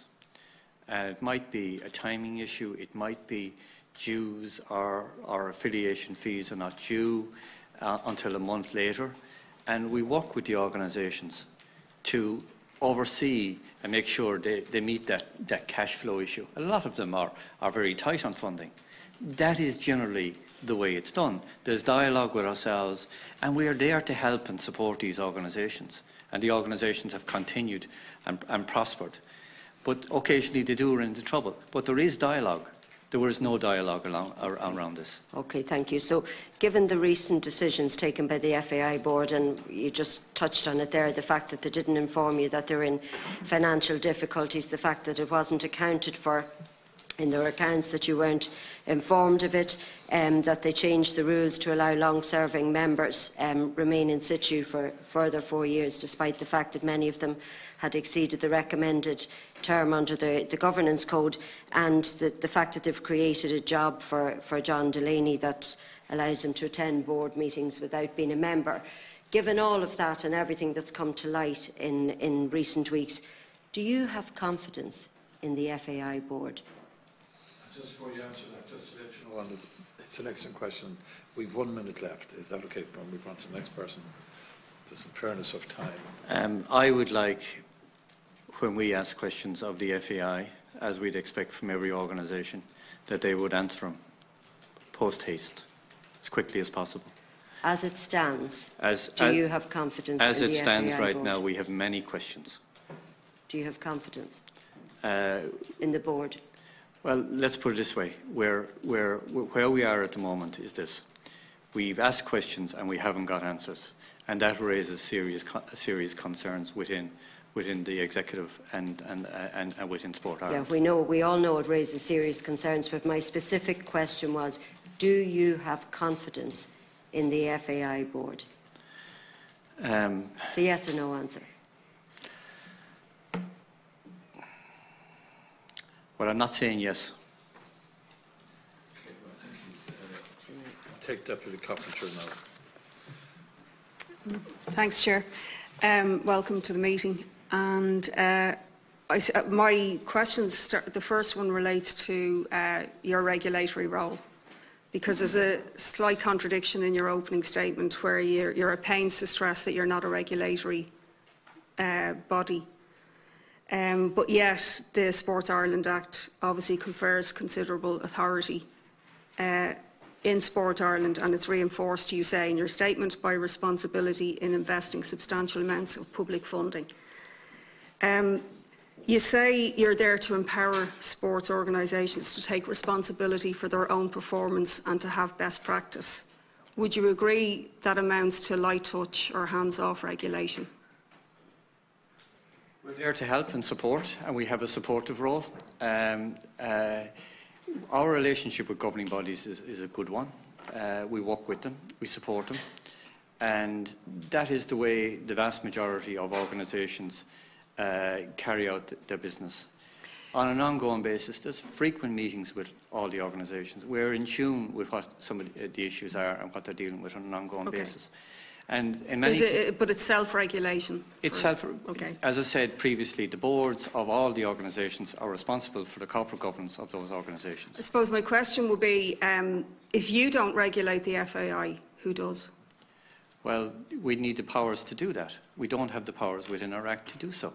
Because it's just members of the public and the fans who pay the money that, generally speaking, funds most of the FAI's activities, will be entitled to ask who protects, the investment that they make. Well, it seems to be that Sports Ireland doesn't, but to finish the thing, we've also been told it's completely voluntary for the FAI to come in here next week. So who regulates them? Well, we protect the investment that we make in the FAI, and I've outlined the verification of that countless times. So that's the piece that we do.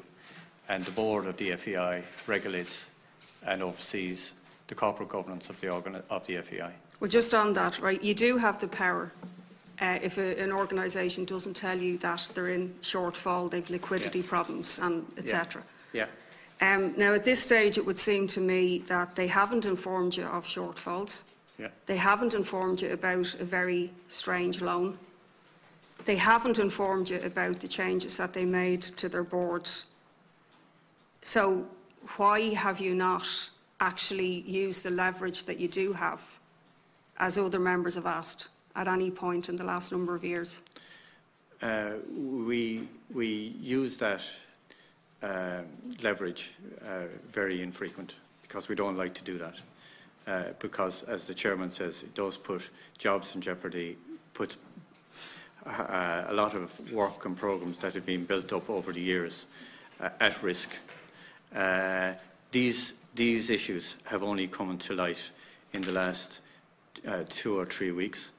We acted immediately in terms of writing a letter to the FAI, and the sequence as I've outlined. As you've said. So we're acting on it as quickly as we can, and we did act on it immediately. Did you ever think it strange that the CEO of a sporting body would earn more than a Taoiseach, for example? Yeah, did think it's strange. Yeah. Did you ever raise it with them? That's a matter for the board of the FAI, but certainly it's. And in terms of sporting bodies, we're not talking about a particularly successful in recent years sporting body. We're talking about quite a mediocre team in terms of, performance, and compared to other sporting organisation endeavours of recent years. You never thought it strange that he was earning that amount of money? Yes, we did. Okay. Can I ask you about the board? Although you don't have jurisdiction over it. You say about best practice, right? So the best practice, as has been alluded to, is that people wouldn't serve more than, say, 2 3-year terms, or 2 to 3 3-year terms.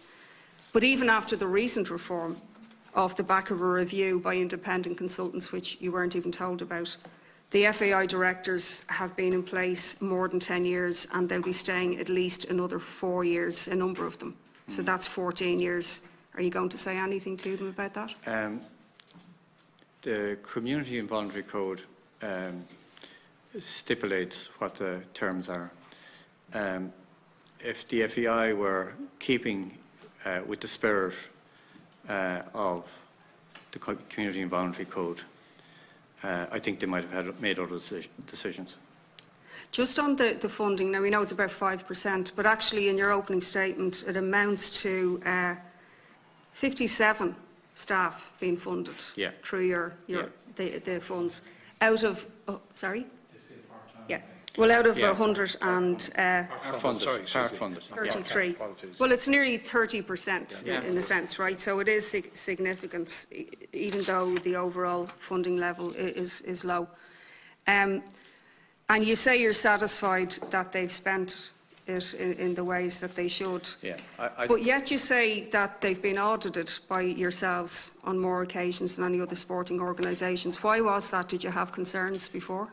It's just the cyclical nature of things. And just to say, Deputy, about 2.3 million of our funding goes to paid staff positions within the FEI. We audit the 3 main field sports on a 3-year basis, and that has been the norm as we're going forward. Just on levels of funding that you give to the FAI and other sporting groups, so in a decade it's about 35 million, and it was just under 3 million in 2017, the year that they got the cash flow and the loan. It sounds like a lot, but it's only, as we said, 5%. In terms of, why is it lower than it would have been in 2008, for example? Because our funding was reduced by about 25–27%. Okay, so it's just when you actually look at the FAI, I mean, in terms of popularity in society, right? In your own monitor, soccer would be higher than the GAA, for example, in your own monitor, yet they get less money than the GAA. And I'm just wondering if they too could argue that they've been hit with austerity. Yeah, after 2008, my first year as chairman of their sports council at the time, I had to meet with all the 3 field sports and cut their budget in 1 year by 30%, each of them. It has never been restored to 2008 levels. The FAI at that time were in receipt of approximately 4+ million. It's now at 2.565. So in a sense, over the last 10 years, they've been at a steady state. We haven't had the first year we got an increase in our budget was actually this year. Previously, there was designated funding for sport. For example, the GPA or the women's GPA, or in last year in the context of women in sport in the international soccer team. They're the biggest. We give them the biggest grant, Deputy. Yeah, okay. And the reason we give them the biggest grant is exactly for the reasons you have indicated there. The second reason is because the sport is heavily involved in areas of urban and rural deprivation.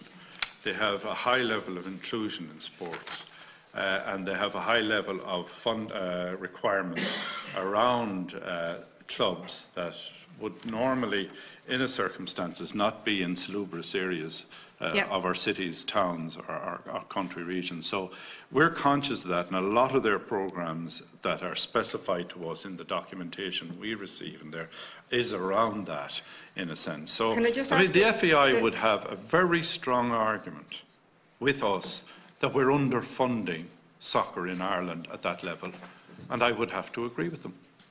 Okay. And they make good use, and I'd have to, irrespective of the corporate issues that we've addressed today, the FEI make extraordinary use of the monies we give to them. And they put a lot of matching funding above and beyond 3 and 4 times the funding we put into the programme. So I will have to say that matter in their defence as an organisation. Okay. So the money that the Sport Ireland gives is for youth grassroots participation, right? But would you agree that it's totally unsatisfactory, that you just have to channel your focus on that?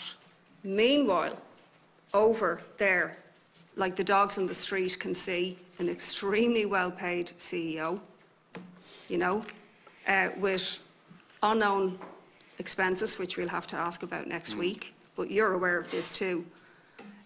So maybe you're putting money in on behalf of the public that could also, if you're in charge of governments, and should be taken from some of these other areas that everybody can see. Or do you have any right to say anything to them about that? Notwithstanding what you said there, I think we have to disregard that question for now, if that's okay. I've been advised. Why? Well, I'll go into committee if you wish. Okay. Okay. Well, it just should be registered that it just shows how tame the abilities of the Oireachtas is. That we have to watch what we're asking for here. And to everybody here, we agreed a procedure before we came in. We agreed a process, and the process is that I have to say when that certain questions, for legal reasons, we do. Yeah, but we should let people know that. That's part of the process we agreed. And if you want to challenge it, that's fine. But I have to say, as chairman, I just have to say that right now, and ask you not to answer that question at this moment in time. And we move to Deputy O'Keefe now. We agree the process, but I'm just saying the public out there should know how limited the process is. But it's based on legal issues. It's based on court cases going as far as the Supreme Court. It's remit of the committee, and there's due process in here as well. And I would love the answer to those questions too. And everybody out there would, but we're not in a legal position to either ask them or to get the answer today, and that's the advice I've been given. Deputy O'Keefe. Thank you, Chair. The members from Sport Ireland here today. Strange, Chair, finding some previous questions there. When the FEI sought to draw down the early grant funding, what did they state in their letters of reason to look for the money to be drawn down? Well, Deputy, the letters, I suppose, requested that we would consider providing the facilitating the early drawdown request. I mean, there would have been previous discussions around inquiring about the grant process, the financial cycles, the likely time for board decisions. We would have got information on, you know, the programme delivery timelines, and I think it's fair to say, you know, our preference is to wait. But as our chief executive has outlined, we work with organisations. We want to maintain the stability of programmes, and we want to make sure that we get the outcomes from a participation and development point of view. And if we can be flexible, we are flexible, and it is entirely within our procedures to pay those grants in advance or early. But certainly we weren't, you know, we were given suitable assurances that there wasn't, you know, any impending financial issues or anything like that. Right. Obviously, you know, they do carry a big debt, like, you know, they have to pay down the Aviva Stadium and that. But I suppose what I'm saying, like, is how that it's kind of been said here ago that the Dogs in the Street said they had cash flow problems. If that's the case, did you ask them had the cash flow problems in your remit when you were being asked for the daily drawdown of the funding? I didn't catch what you said. Sorry, Mr. Tracy. What I'm saying is that it's been said here ago that the Dogs in the Street knew that there was cash flow problems. Yeah. Obviously, it goes along, and you had verbal conversations. Would you have mentioned to them, like, you know, have they problems with their cash flow? Well, it would be discussed. It would be discussed that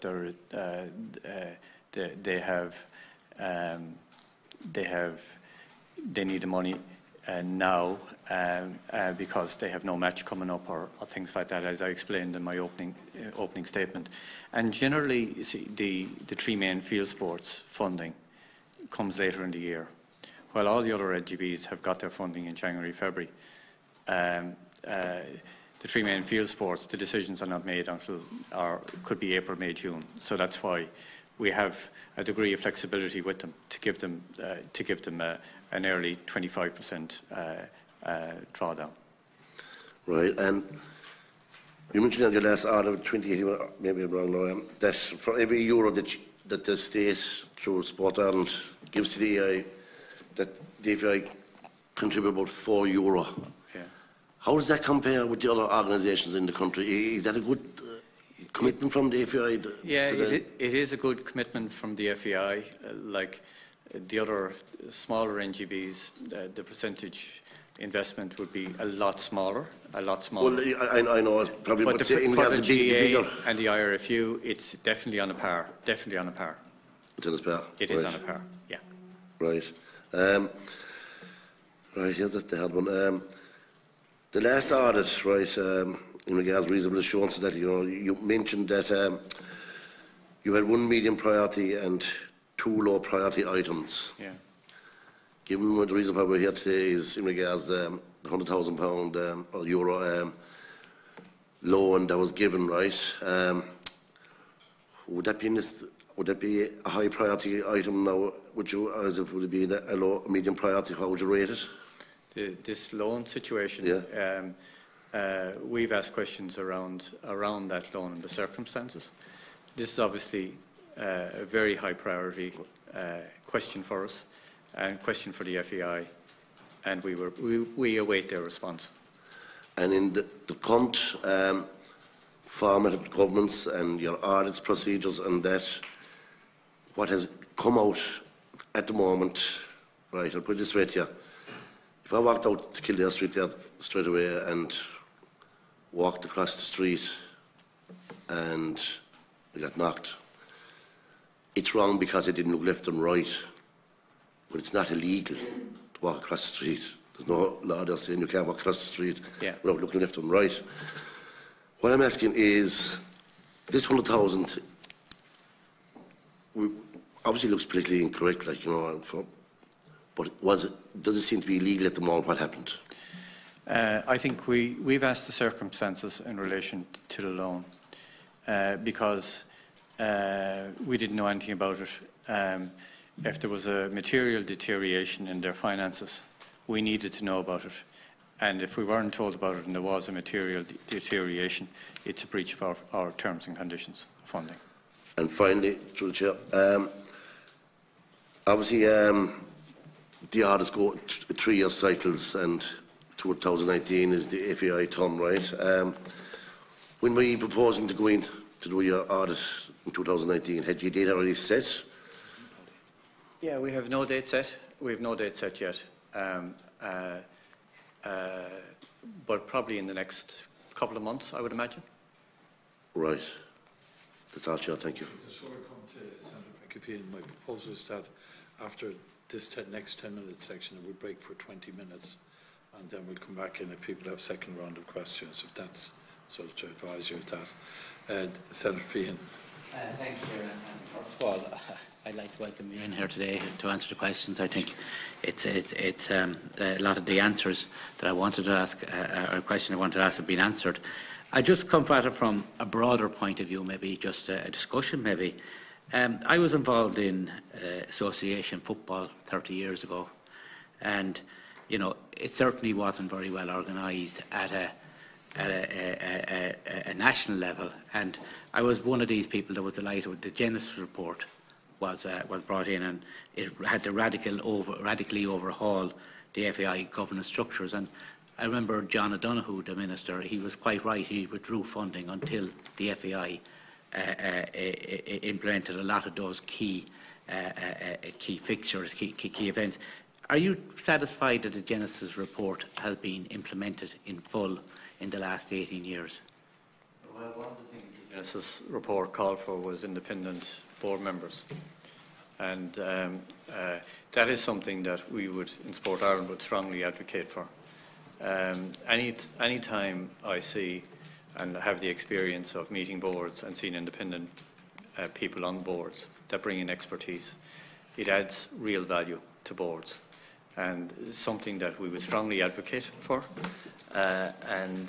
We would have obviously liked to see that implemented throughout the whole sports sector, because it adds value, and it means that you have strong boards, good skills, whether it be legal, financial, or whatever it is, and they bring skills that maybe these sporting organisations don't have.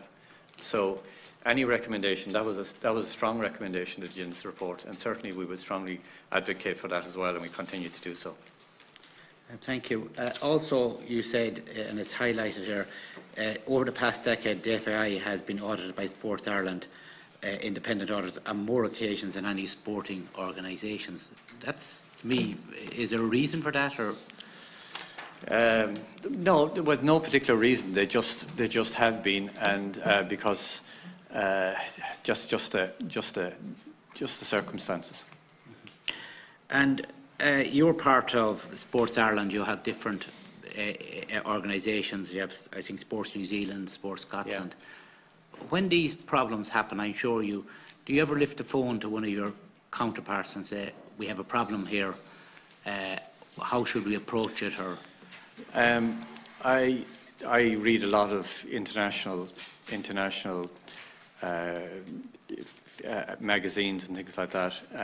There's obviously Inside Sport, that's an international website, and they deal a lot with those type of corporate governance issues and cover them fairly extensively, and that's something that I follow.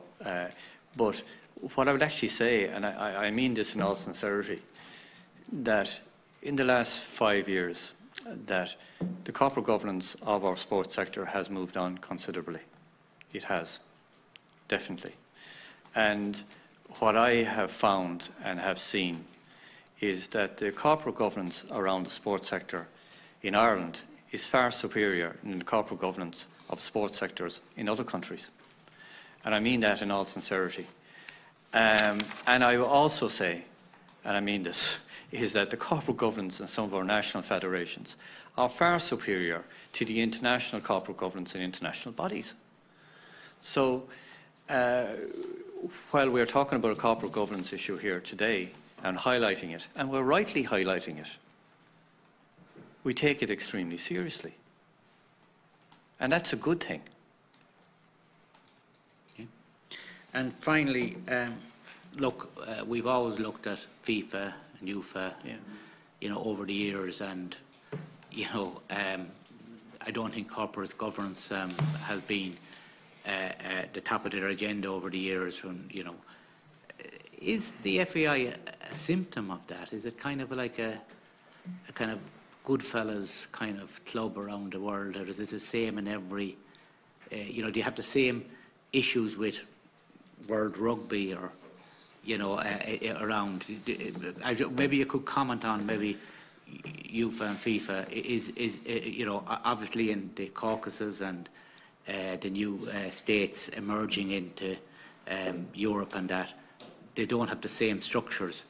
But is the FAI kind of part of that gang? Well, some of what I would just say is some international sports have good corporate governance, and rugby would certainly be one of them. And some of these international bodies are also advocating for good corporate governance, and they lay down structures for the national federations. I think to be well known that FIFA wouldn't be leading lights in this particular area. I think to be safe to say, our boxing and international boxing organisation either, right? So I think it's fair to say that. I was at an international workshop, and they were talking about an ethics committee for this organisation, and it was like someone had raised something terrible, that they were talking about putting up an ethics committee in place. So sometimes there's a long way to go in international sport in terms of corporate governance for some of these organisations. Thank you. And just finally, I think one thing, I find it shocking after 17, 18 years of Guinness report that independent board members have not been appointed. And I think it tells a story. There's a story behind that I think we should investigate. But thank you very much. Thank you. Just if we can make just a couple of points. No, we're coming back, yeah. No, sorry. I thought no, you've already spoken, Deputy or Senator. I want to be fair to everybody, right? And I just want to get a couple of questions in, more comments than questions, really. And looking at the... We'll get an opportunity when we come back, will we? Of course, and we'll come back a third time. There's no barrier to anybody, Senator. Truthfully, when I called Senator Feehan, I gave him 10 minutes, right? I wasn't aware that you wanted to come in on those 10 minutes. What you didn't say to me, I wasn't aware of that. And you'll still be forced back in if you wish afterwards. But I'm trying to make sure everybody gets a fair hearing. I think I've been particularly, I think there's some very constructive ideas coming out here. And I think on Senator Feehan's commentary there and on your answers is the way forward for the future, that whatever happens with this, that you need a plan, an actual master plan for change in sport. Sorry, I speak for just 5 minutes. I'm sorry, I'm speaking now, okay? So, look, come here. If you want a row, we'll have one. I don't want a row. I want this to go well. I just want to make a few summary points before we come back in. And the point I'm making is that if you have a plan for proper corporate governance for all of these bodies, which you don't have the power to insist on. You say in your terms and in your actual application, terms and conditions of grant approval, your number 1, 2, in order to approve funding to any organisation, you must be satisfied that appropriate arrangements are in place for the overall governance and management of the organisation. But you don't have the power to do that. You can audit the funding that you give, but you can't look at the other issues from the point of view of your legislative role, as I understand it. So the issue is, how do we make sure that either you get that power or somebody else has it separately? And that's just a question that I was interested in. What Senator Feehan had was that, what is best practice in other countries? Now, I've been told, I don't know if this is true or not, that the charity regulator in other countries, that if you're applying for a grant to the Sports Ireland equivalent, that the charity regulator vets all of those other issues. In other words, that they have statutory powers to go in and to look and examine and to say, you won't get a certification from us because you're not doing A, B, C and D. And I don't know if you could have a view on that, maybe at our next meeting or whatever, but I think what people want to be sure of is that there's absolute certainty that these issues can never rise again, or if and when they do, that the statutory agency is able to sort them out immediately. And I think that's the core. I don't know if you have a view on that or not. But to me, that's at the core of this. And if the law needs to change, that we do change it. I think that I'll adjourn if you wish now, and we suspend for but I could think about that, because I think that's the key to it. That whatever weaknesses there are in the law or in the powers of you or our committee, that we'll have an answer for the future that will be absolute. So let's suspend to the 5:45. Yeah, okay, thank you. Phone away. The committee will now resume in public session. Now, I just want to point out that we'll continue on with our questioning. We'll go into our second round of questioning, and if anybody was concerned about issues in relation to judgments that I made earlier, if I upset anybody, it wasn't my intention. But I think we've had a very good meeting, and I think it's been very constructive.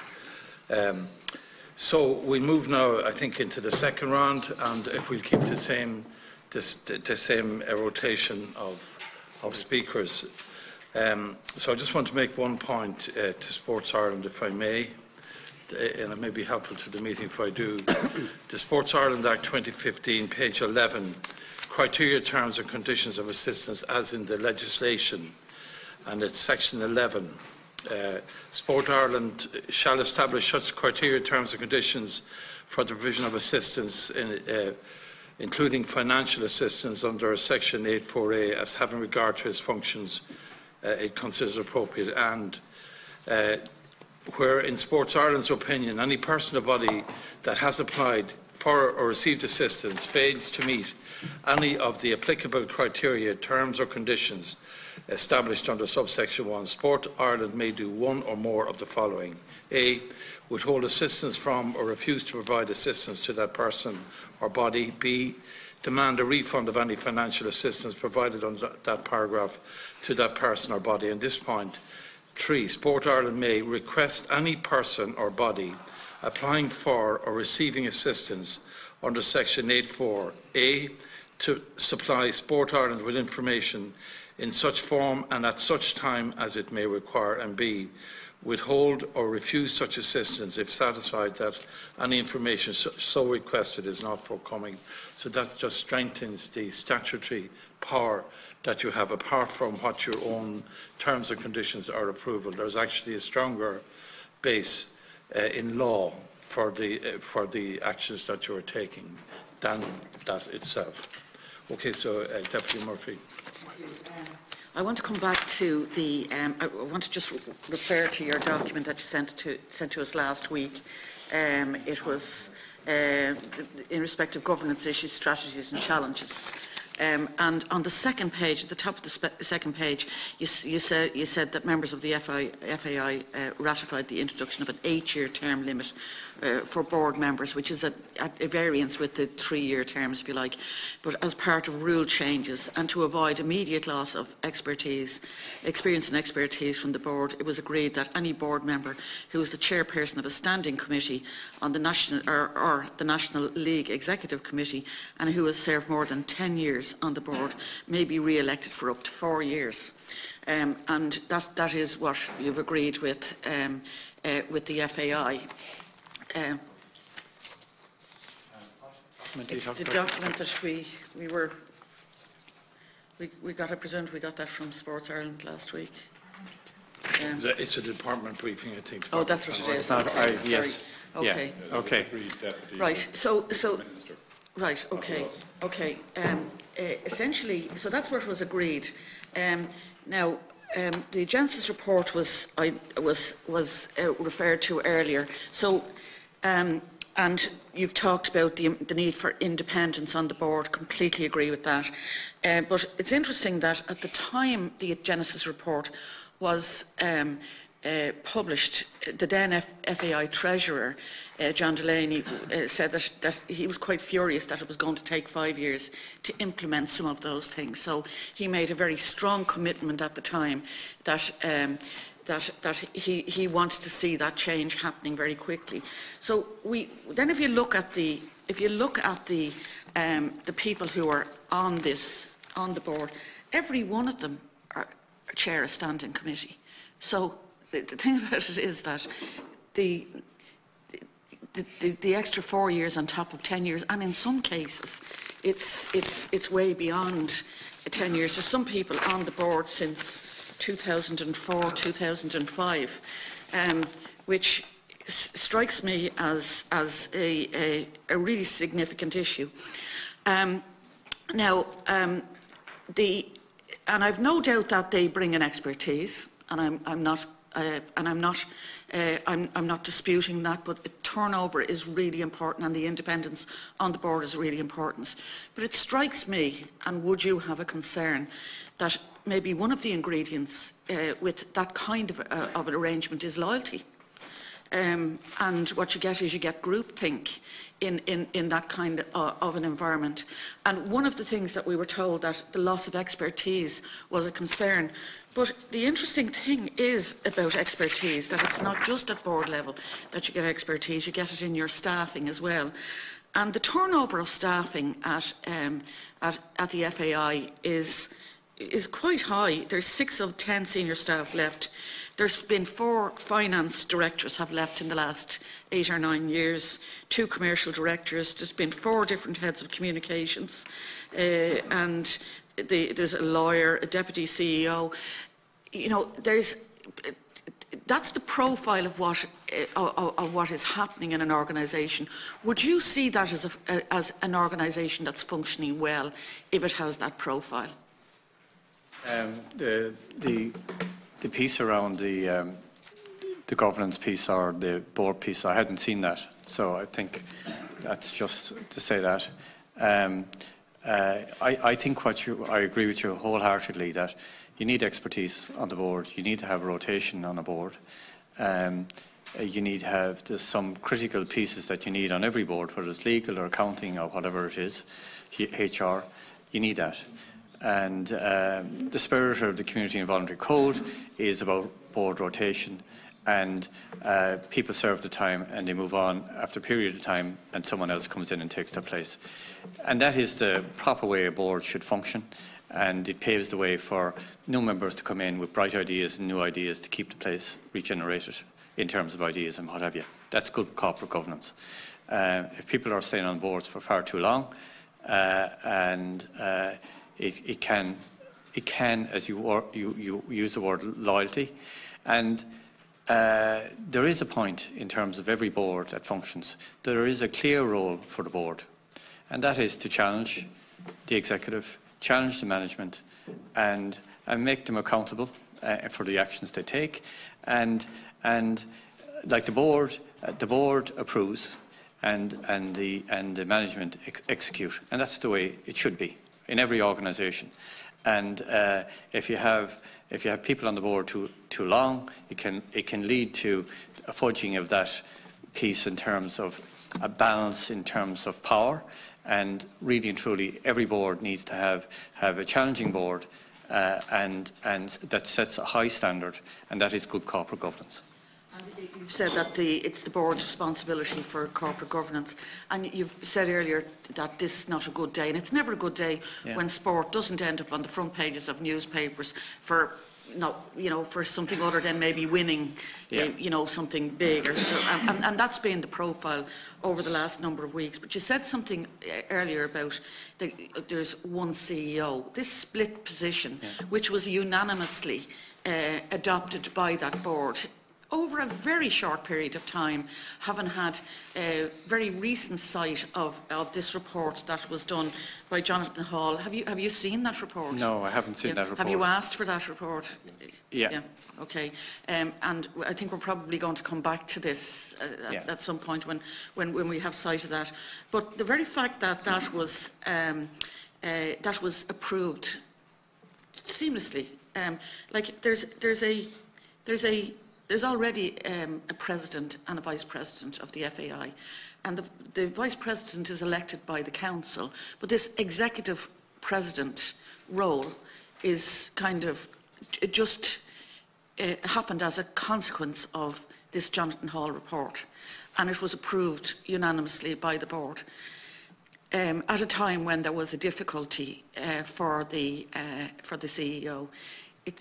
Does it strike you as something that there is a connection with both of those two things, that loyalty may well have played a part with that? We don't know what the circumstances behind that report were. We weren't informed about it. We were informed about what was happening when it was announced, and we read it on the press release. And as I said earlier, there can only be one chief executive of any organisation. And just on that point is that if the FAI are going to recruit a new chief executive, their recruitment in terms of the expertise they get in will depend on that job description. And the job description of the chief executive has the responsibility for all staff within the FAI, paid staff within the FAI, and that's the only way that will work.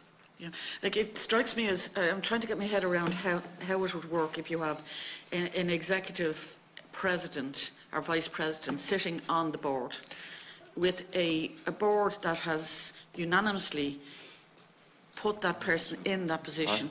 Where does the balance of power with the CEO then fall, with a new person coming in and stamping some degree of authority on an organisation? Would that be an issue in terms of governance?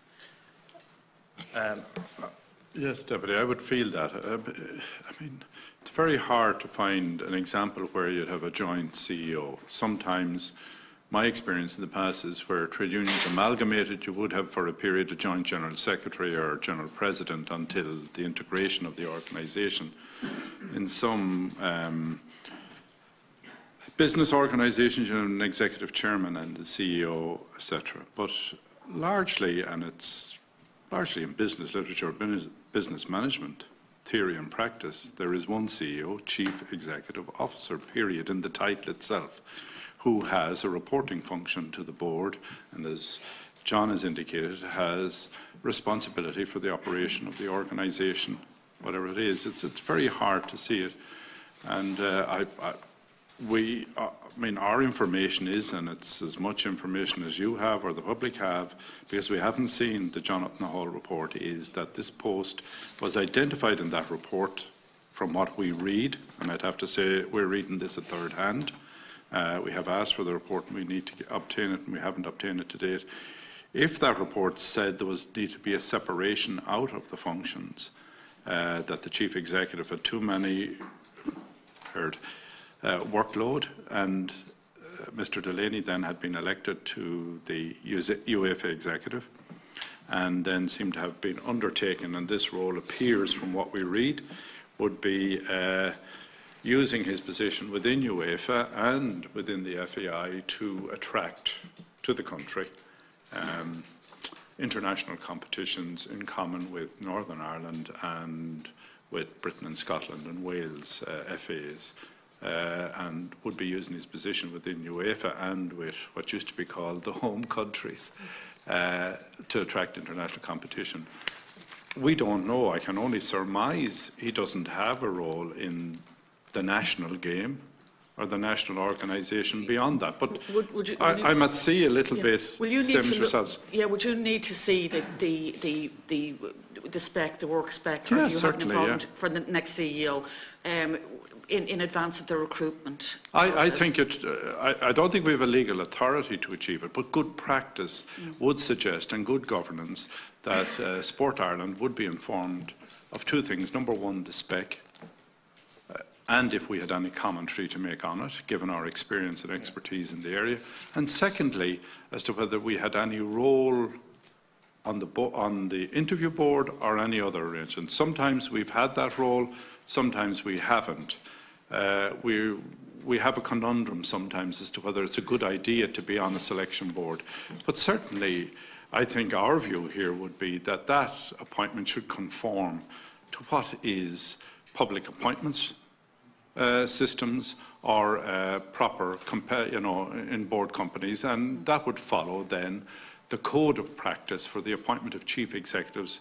Largely, I think that at the moment is a British code on corporate governance. But look, there are ways of doing this right, and it should be done right. We have 11 minutes on this section, but I know Mr. John Tracy wishes to say I just want to make two something. quick points on the point, because I think the point is very, very important. We've come across this a number of times, where you have a high-performance director wanting to bypass the chief executive and report directly into the board. And essentially the boards of those NGBs would come to us and look for advice. And there's a clear message here. There's only one chief executive. That's very clear, right? That's one piece. And the second piece is we have a lot of NGBs that are hiring chief executives on an ongoing basis. And it's normal practice that Sport Ireland nominates someone to that process. We have an organisation development unit that gives advice in terms of job descriptions and guidance in terms of the recruitment process. That's all there for organisations that want to avail of those services. And we have people, not from the board or from the executive, that we nominate to sit on interview boards with vast experience. I want to go back to the question I was asking earlier on with regard to meetings with the FAI, and I want to focus in a little bit more specifically. When did you last meet with the former CEO of the FAI? I met with him, former chief executive, in December 2017. Okay. Yeah. Okay. And when did you last request a meeting? That was the last time we requested. It was 2018. I apologise. It was 2000. Okay, last so year. it was the meeting Mr. Yeah. McGinty referenced earlier, Yeah. December. No, sorry. No, it was different. It was just also in December. Okay. I would have met my counterpart in relation to the youth field sports programme and related matters solely. Okay. With regard to the opening statement that you made, you wrote to the FAI on the 19th of March, some days after the report appeared in the Sunday Times. Why such a delay in correspondence, and why did it have to come at the Minister's urging? It was a bank holiday weekend. It's actually a bank holiday weekend, and story broke on the Sunday. The letter issued on the Tuesday. Okay. And to be quite honest, we worked it on the bank holiday weekend. So there was a great deal of urgency in terms of Sport Ireland reacting to that. That's Deputy Rock, I also, John had called me about it because I hadn't seen it. And I said, look, we needed to talk to the Minister before we acted on it, because my view was we needed to appraise the Minister of the situation if he hadn't been aware. But secondly, my view was we needed to act in consort with the Minister. And I have good reasons for that, because I think where we did act unilaterally previously, I think some ministers took exception to it. Okay. So I just wanted to ensure we were all on the same hymn sheet. okay. And the opening statement, you all say they are audited, the FAI, more than any other operation. They have been. Why more? Well, they have. It's just the circumstances, as I said previously.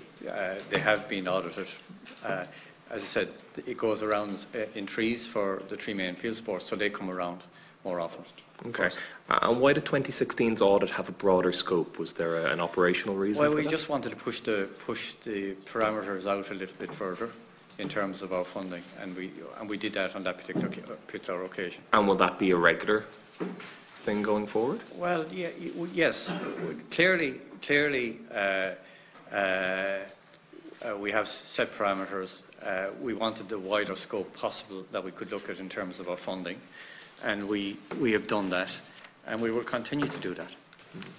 In terms of, and I'm conscious, I'm sharing my time with my colleague John. So just where am I on time here? Chair. Senator O'Malley. 2 minutes left. Just, Out of 10. and I haven't been speaking. Do you want to check 2 minutes of my own time, I presume, and then I can pass over to Senator O'Malley. Deputy, the 2015 Act gave us wider parameters, and I think the Chairman alluded to them earlier, than the original Irish Sport Council Act. Okay, and in this that particular accordingly, the yeah. broader audit reflects Yeah, that. and the wider. Well, that makes sense. And then in terms of the creation of the new role, corporate governance, this might have been asked already, but I just want to ask in a straight way. Do you think this creation of this new role for Mr. Delaney reflects best corporate governance practice? I haven't seen any detail in terms of this new role. I haven't seen the job description. I haven't seen the process in terms of how they came up with it. I did hear that this morning. But I haven't seen any detail on this at all. Okay. So it's very hard for me to comment. Of course, Yeah. naturally enough. Well, look, thank you very much. There are how many minutes left? 6 minutes left. Okay, thanks, Chair. Just a few quick questions. You emphasised, both of you, or the three of you emphasised the importance of independence on the board and fresh thinking and so on. Does present legislation allow for Sport Ireland to have a place on the board of any governing bodies? Is that precluded? It wouldn't be an area that we would go to if the governing bodies have independent people on the board. I think that's fine. That's enough. Is it? I'm not saying that you would want to. What I'm saying is, would it be allowed under the present legislation? No, not under the 2015 Act. Quite restricted there, Deputy, in regards to what our role would be. The second question, staffing and contractual arrangements are entirely a matter for the board of the FAI. You say in your statement. On the other hand, then you said that you part paid for 57 part-funded posts within the FAI. So does that mean that you have no governance over that funding, even though it's Sport Ireland funding, or you have no say in the salaries of those people that are employed as a result of your part funding of it? They're very much at ground level in terms of implementing programmes at national, as I outlined in my thing. We don't get into that type of detail with the FEI. But just in the context of what has arisen in the last couple of weeks, where some of the staff, the unions got involved with some of the staff on the lower levels, that they had been cut their salaries. Did Sport Ireland's funding for that programme, was that cut, or was it during those years? Well, the funding was cut after 2008. Yes, but for that particular programme, for employing, paying these coaches or yes, education. some of the coaching staff and the technical staff were let go. So, at those particular the times. cut wasn't just the FAI cutting. Yeah, it was funding you gave them was. Yeah. Okay. Okay. Now, are you supplied any information on the overall level of salaries? We'll say so many over 30,000, so many over 40,000, so many under 100,000. Do you get any information on that? No. No. Okay. Now, just in relation to a final thing here, just the protocol here, the relationship that you have, final question, a relationship you have with any of the governing bodies, and the FAI included, does a representative from Sport Ireland be invited to all of the internationals? For instance, the Euros were on 2 years ago. Was there any representatives from Sport Ireland there for the period of the tournament? And was that paid for by the FAI or Sport Ireland? The reason I asked that is there was speculation in the last week about people on this committee who were invited to an FAI function, which I want to put on the record. I didn't accept the invitation next week in advance of the draw for whatever under 17 FIFA thing, or I didn't look for or get any tickets at any stage as well. So I just wanted to put my own position. But what is the protocol? For instance, I mean, I would understand, we'll say when the Olympics are on, that there will be a representative of Sport Ireland at them and so on. But so I'm not trying to point a finger here. I just want to know, in the context of, would that place any difficulty then with governance issues later on? That's the point I'm getting at. General standard is that we would attend home matches with an FAI complimentary ticket. That would be standard, and that would be standard throughout all the sports. If the Irish international team were playing away in a qualifying for Europe, we certainly wouldn't be going there. If they qualified for a European Championship, usually it would be Kieran and myself would go, but Sport Ireland would pay for it, but the FAI would complement the ticket. We would pay for our own hotel, etc., etc. That'd be the height of it. Okay. That's fine. It just would be the same with rugby or other sports? It would be the same with rugby. Rugby also provide tickets for home matches. We don't go to if you want to go to England like I did last year, we paid for our own ticket and went off and enjoyed the day. Yeah. There's a minute and a half. Just to clarify, 2 minutes. Sorry, through the Chair, if I may clarify for the committee that our Code of Governance and Business Conduct has a procedure in relation to that and recognises that it's reasonable, and I'm happy to send that on to the committee. Okay, thank you very much. Another minute if you want to go. Do you want to? You have 1 minute, unfortunately. Just coming back to Robert, I understand, as you said, that the FAI are on the governance code adoption journey, and I went and looked up the governance code. I think 570 organisations, such as schools and much smaller organisations, are able to get accreditation or be compliant with the governance code. I really find it hard to believe that a major organisation such as FAI are still on that journey 17 years later, or is there a reason? Yeah, there's different standards for different size organisations, and for the larger organisations, the bar in terms of the compliance with the code would be much higher than for smaller organisations that would have no employees.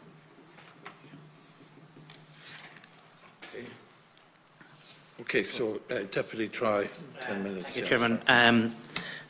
Just to go back to one of my previous questions, but the reason why I asked about board membership of Sport Ireland and the length of service each board member has, because I would expect, as the overarching governing body, to be leading by example. And if you're stipulating that the maximum terms people should be spending is 3-year limits with a maximum of 2 or 3 terms, 9 years, I would expect that you lead by example. And be that whether it's the department or whether it's yourselves that make the exemption, I don't think it's right.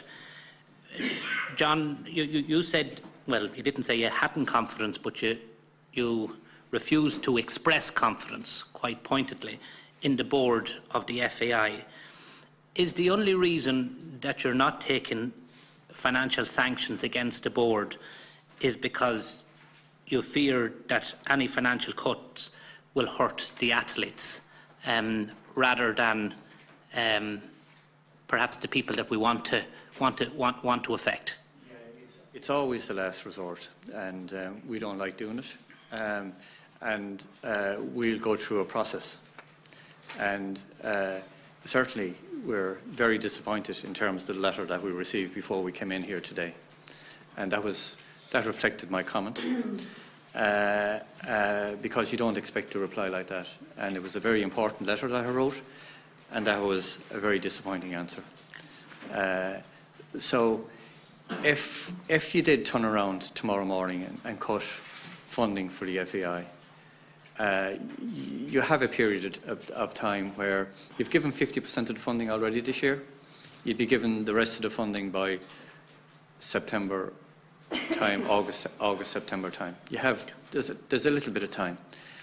But if we did cut funding, you would see ultimately then people being let go of their jobs and programmes that have been invested in around the communities would basically cease to exist. That's the tricky piece, and that's the piece that we have to balance. That's the piece that we balance. We're not there yet. We're not there yet. Generally, if we're going to cut funding, what we do is we send on our auditors, and if the auditors come back with really critical issues and verify it for us, that's then the territory that we get into, and that's when the board decides. Okay. No one wants to see grassroots development positions cut. I think we're all at unison in relation to that. You said that, though, in terms of what you can do, you're restricted in relation to your powers. As part of the National Government Sports Policy 2018, did you request any additional powers so that you could have a greater oversight into the governance of sporting bodies? I would always say you don't impose governance. Governance is brought in by the organisations, and that's what we do, and that's why we have our organisation and development unit within Sport Ireland that are proclaiming and talking about governance and setting standards, and that's the only way it will work. It's a spirit within an organisation, within a sporting organisation, and the principles of governance, whether it be leadership, exercising control of the organisation, accountability, transparency, that comes from the top of the organisation itself, not from Sport Ireland. It comes from the top of the organisation, and the top of the organisation itself needs to buy into those principles. And if you haven't got that leadership that takes those principles of the code, you're at nothing, to be quite honest. Okay. So in terms of you can't enforce good governance, the simple fact of the matter is we have a situation where a loan was made, wasn't reported, wasn't declared. We have a position created within 48 hours. We had a situation where a former CEO was a member of the board, and in your own contribution a few minutes ago, you said one of the board's jobs is to challenge the management. Yeah. Very hard to challenge somebody that's sitting around the table day in, day out, and part of the decision-making process. So the governance is an issue there. There's no leadership there. So what can we do to ensure that we have greater influence and greater control in relation to this area? In the 2015 Act, you said that enabled you to be able to do a wider audit in 2016 because the Act widened the scope. But I still come back to the fact that in the high-level review, the following areas were looked into. Yeah. And you fail to explicitly say that governance, corporate governance, was looked into as part of the 2016 Act. That in your statement, and I think that is wrong. I think it should have been looked into. Mr. Mulvey, you said in relation to the money spent, the money that you want to spend, when someone asked about more frequent audits, you said that the money spent you wished from Sport Ireland to be spent on sports, sport participation, sport promotion. That's very important. I look back at the 2017 accounts that you published, or your annual report 2017, and it showed that the year ended 31st December 2017, 700,000 almost was spent on legal fees and conciliary and arbitration payments. In the year ended to 31st of December 2016, almost 2 million of sports funding was spent on legal and arbitration payments. You may not be able to supply that today. So, this is a legacy. The legal expenses incurred by Sport Ireland are a legacy issue from a previous organisation called the National Campus Development Authority in a legal case involving the Aquatic Centre. That is still ongoing. In fact, it was heard again in the High Court after the plaintiff appealed again. It's been ongoing since 2003, and that accounts for the vast bulk of that expenditure. It has nothing to do, if I may respect to say to Sport Ireland, it is an inherited legal case that the new body took over regarding the National Sports Campus that goes back to 2003. And by the way, I would have to say to the Deputy, I brought this to the attention of 4 successive ministers, my concern about the continuation of this case and what it was costing, and my concerns that Sport Ireland shouldn't be obliged to fund this, that it should be funded by the Exchequer directly from the department, because we never authored or brought this case. So, you know, it's one of these, unfortunately, legacy cases, and I have to be careful. That is still being heard in the High Court. But that's where that arises. That accounts for all of that. There's been no litigation of any other nature. No, I'd have to look at it, but I don't think so, Deputy. But if I'm wrong on that, I'll correct that record. But we will supply that to the committee. I have no problem in doing that, because I think on previous occasions. The second issue on the corporate governance, and I think we need to be clear here. When the Chief Executive said we're not a regulatory authority, we're not the charities regulator that lays down a code and will expect a code. The Companies Act, the 2014 Companies Act, lays down criteria of governance for companies and how they should be run. If there is a problem with the corporate governance of a company, and some sport organisations are a company, it's the Office of Corporate Enforcement that has the regulatory investigative function. And one of my concerns is it's not in the Act, and I don't desire, at the moment, policy may change on this, and may be up for yourselves or the Minister to change this. But what I don't want to do is get into a situation where we, as Sport Ireland, are spending all of our money that is devoted supposedly to the promotion of sports nationally and internationally, that we're in and out of the courts enforcing bodies that other bodies have the regulatory authority to do and may not be doing it. And one of the things that has amazed me in all of this is, and you'll have an opportunity yourselves, where were the auditors? If the auditors didn't spot this and it was not reported to them, is the appellate body or the investigative body of the Chartered Accountants of Ireland, who have regulatory, are they going to call in the auditors? I mean, we've had this in corporate Ireland for an awful long time. I read an article the other day in the Irish Independent from somebody who sat on the Anglo-Irish board telling us we had light regulation.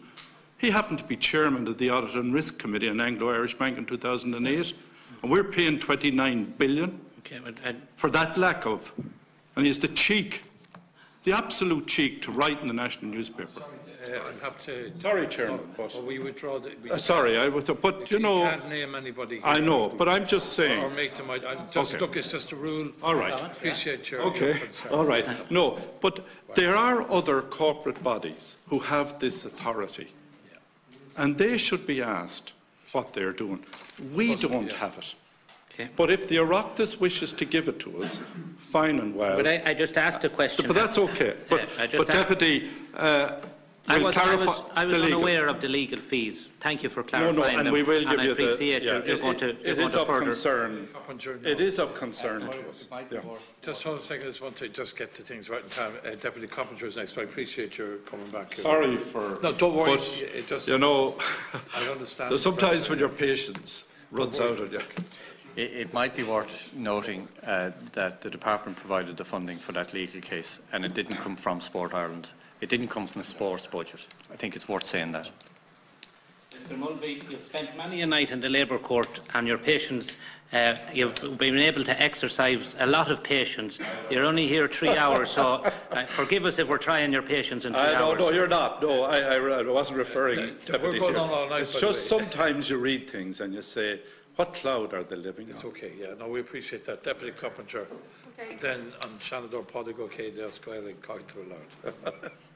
Well, just to say on foot of what you just said, if anything comes out of this committee, which is why I asked the question earlier about if you don't regulate the FAI, who does, right? It is probably the case that it suits some of the politicians here to blame Sport Ireland when questions could have been asked by politicians over the years as well, you know, ministers for sport, etc. However, you say you don't impose governance, it has to be bought into, but it hasn't been bought into with the FAI. You agree with that?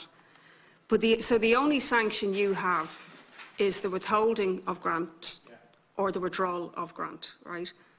But you say you won't use it because staff and grassroots would suffer. But I would put it to you, is it not the case that they might suffer in the short term, but aren't the grassroots and staff suffering over the long term because of the conduct or governance of the FAI board? What I'd say to you is Deputy, is that we're not there yet. We have a process to go through. It has to, obviously all these things need to be discussed by the board itself, so there is a process. The big, I suppose, you rightly identified the big issue here is around the staff that are employed by the FAI in terms of the funding. It's a critical issue, right? But it's also the investment in those programmes over a long period of time. For us, because we've invested hugely in these programmes, which I might say are very effective, right? Very effective. That's the difficulty piece here. Do you not give the FAI board a warning that if they don't do X, Y and Z, well, that you would ultimately use the ultimate sanction well, that you have? As you rightly identified, there's two powers there that are very substantial. We're reluctant to use them, but we have used them in the past. Okay. Right, earlier on we spoke about the CEO of the FAI and what would seem to be an extraordinarily generous wage given the status or positioning currently in international terms of the national team, plus unknown expenses. But also the manager of the national team. I'd ask you what you think about that, because that's disproportionately high in comparison to managers of similar sized national teams. And it was part funded, as you know, by a very wealthy person, to the tune of 10 million to the FAI over years, at a time when other staff would have been having pay cuts. Now, you may not have power to do it, but do you not think that you should have asked questions about those issues over the years? I just put it like this to you. International soccer managers are paid a lot of money, right? And that's just the market that they're in. That's the market they're in at any given time. and the team that was in place was very expensive. The team that's in place now, I'm not quite sure they're not in that same expense. But again, that's a kind of a matter for the FEI. We don't ever get into that territory with them. They have to respond to marketplace, and that's what they do. And if you want a quality manager, you have to pay for a quality manager. But you're better off putting that question directly to the FEI next week. No, well, we certainly will, Yeah. but it's just you do have a certain role of governance of sporting bodies, and these very obvious anomalies, obvious to everybody in society. We don't get into that space. That's not our expertise, and we don't. International managers, soccer managers, rugby managers, whatever they are, that's a matter for the governing body. The funding you give is for young people and grassroots, right? Yeah. Now, I'd be aware that, for example, pitch fees have been introduced by a number of councils, like Fingal Council, my own council area, which are extremely crippling for a lot of local, grassroots teams.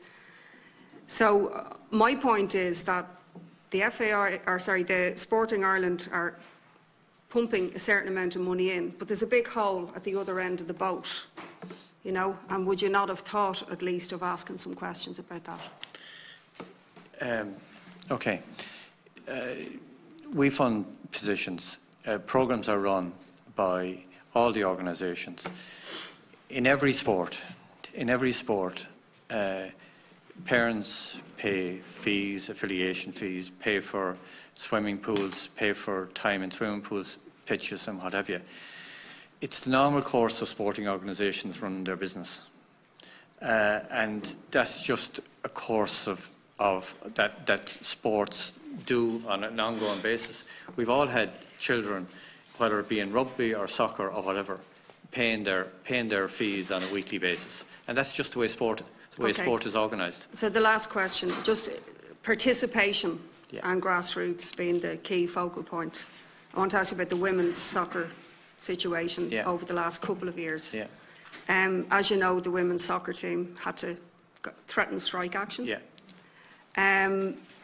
And because of the treatment that they were suffering, in the sense of shoddy tracksuits, equipment, etc., and downright lack of status. Yeah. But in terms of your funding, if you wanted to boost that, so you've given... in 2017, Sport Ireland paid 1.6 million to the Gaelic Players Association men, right? And 500,000 to the Gaelic Players Association women. But you only gave 145,000 to women in soccer that year, which is a lot less than commensurate with the Gaelic. And you then gave special funding of 195,000 following protests by the players. So do you think that you should have been monitoring that situation a bit more if participation of women in sport should be one of your goals? Kieran will have it. Well, it has been in recent years a running issue between us to some degree and the government, where decisions are made as part of the sports budget that certain organisations get designated funding. Our view has been in Sport Ireland that that isn't really the best mechanism by which, because either particular sports are singled out or individual organisations within sports. In the context, our view has been, and we put it to successive ministers, that we would prefer, particularly in the area of women in sport, that a fund is given to Sport Ireland and we make the decisions as to who, when and where it's appropriate to do so. And we have continued to make that point. And I agree with you, Deputy, in regard to that is important, that we know on the ground, because one of the concerns I think we had is that when we start picking out individual sports, the JAA sometimes is different in that regard, but when we have international teams in cricket, rugby, in the FAI, basketball, hockey, well, the women have equal right to participation as the male team in that regard. And what we felt that singling out individual women's participation in particular sports was discriminatory. that the funds should be given to Sport Ireland, and we would receive then applications from the national governing bodies in the context largely of the international representation in particular, apart from our own Indigenous games, that there was a case there. And that's our view at the moment still. Now, this year the government did make a step in that direction by giving us the 2 million in sport for women, and we have allocated that in the context of the applications we've got from the NGBs on that. And that really is the way forward, rather than just specifically in a 1 or 2 year budget given a particular programme. On the Women's FAI international team, when that dispute broke out, and I was very conscious of dispute resolution, we appointed Peter McLoone, the former President of Congress and General Secretary of Impact at the time, as a mediator. He did mediate a settlement in that, but I certainly, from my own discussions, I feel not all the commitments made arising from that mediation have been fulfilled to date, and it's something we still have to address. So are you asking the FAI about that? Well, we're going to have to ask the FAI. I only talked this morning, in fact, to Peter McLoone about it, as to where he felt it is, and I have to meet and talk with him about it. But my view is, and all my career is, if you make a deal and you make a settlement, you honour it. Because the next time you come to it, your word will not be accepted. So I wish to assure you, Deputy, that we are actively looking at this, and to ensure all our women's teams in all sporting disciplines who have an international commitment, that as best we can, with their funds. Just the very last thing, the Office of Corporate Enforcement, you say, is the only regulatory body for companies like the FAI. Do you think that's appropriate? I mean... Well, I would feel if they are a company limited by guarantee and they have big commercial operations, then it's the auditor's body who audits them, and that audit is appropriate, proper, and has been conducted appropriately, and no questions arise. And then there's the investigative authorities. And secondly, where there is corporate in any way, and I'm not suggesting there is, I don't know, but if there's corporate malfeasance, that's the office that the state has funded and assigned and given a lot of resources to undertake that duty.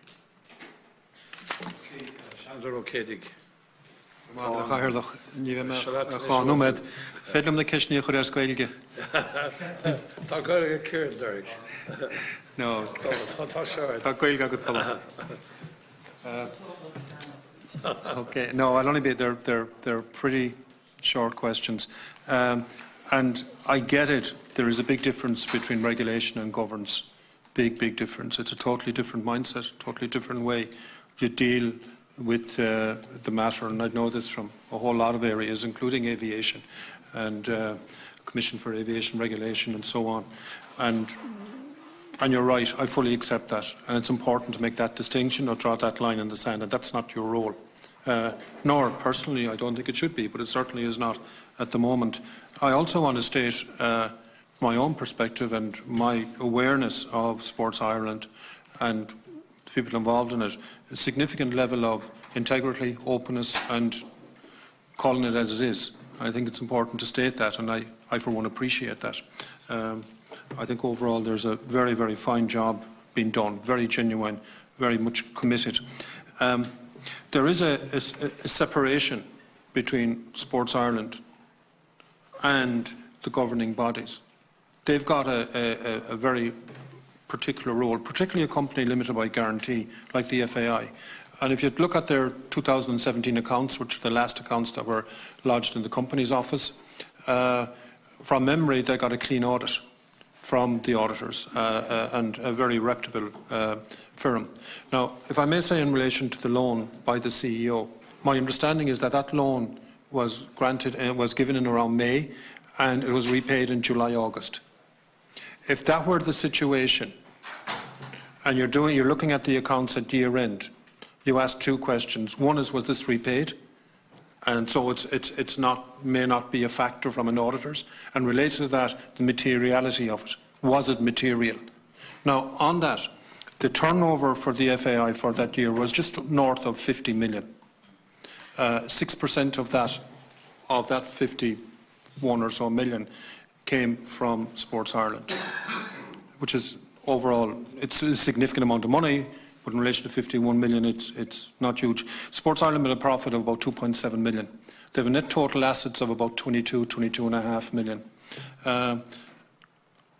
I think it actually would be appropriate if, and I'd value, again, you already mentioned it, but I'd value your thoughts again on this, that I don't think that if you did create a sanction of withholding the second part of the payment from the FAI, their finances are well enough that they certainly would be well able to look after the grassroots. But I know you've got a process to deal with that. But ultimately, that's a factor that makes people kind of sit up and think and reflect. And I know it's not your style, and neither should it be your style. Another, that's in relation to cutting the funding. A question, did you have any, you may have answered this already because I had to leave for a little while for another meeting. Did you have any red flags in relation to the FAI over the last couple of years? Was there anything that said that, oh, we need to kind of look at this? Was there any kind of a sense of a start of a domino effect that says we need to look into this? And a third thing in relation to all of this, I actually think this is personally I think it's a good idea, I think it's something that should happen, is that bodies who are in receipt of reasonably significant state fundings from Sports Ireland or otherwise, they should be compelled to have an independent board governance audit carried out. The Institute of Directors can do that, and there are others who actually go and do that. It's not that expensive, and in my view it should be done probably at least once every 5 years. And that should be one of the factors, because when you're in a situation of granting, you've got fixed criteria in relation to that. But there's a lot more that gets involved in a company or in a business like the FAI outside of that that can actually affect materially the overall benefits of that scenario. So I suggest there should be some sort of a wider, not regulatory, but governance code. I was surprised to see, as Senator Feehan said, 575 companies on your website with governance code, governance.ie, I think it was, and there's class A, B and C. And the FAI are Class C, but they're not in that. And to me, that would be a little bit of a flag. So just to get your opinions on that. Do I have one more? No, that's primarily it. Thank you. I think we covered a lot of that earlier. And I'm sorry if I missed it. Senator. We went through the FAI have their own independent auditors that audit them every year. They write a statement to us where they say the money that Sport Ireland provided to them was expended for the purposes in which it was given. We in turn send in our independent auditors go in. We've had 3 different companies audit them over the last number of years, and all 3 have come back and basically have given them a clean audit, yeah. Right? And essentially has confirmed that the money that we gave them was expended for the purpose it was given, right? We had this, this is really kind of where we go in terms of auditing the money that we fund, and red flags. We had a long discussion in here around the salaries, and we had a long discussion about this recent report. And they're all serious issues that have only come up in recent times, but certainly these are the type of things that we have written to the FAI. We got another reply today, and it wasn't comprehensive. So there was nothing before that? There was nothing, no red flag in the past year, 2 years, 3 years that's come to your attention? We would know that the FAI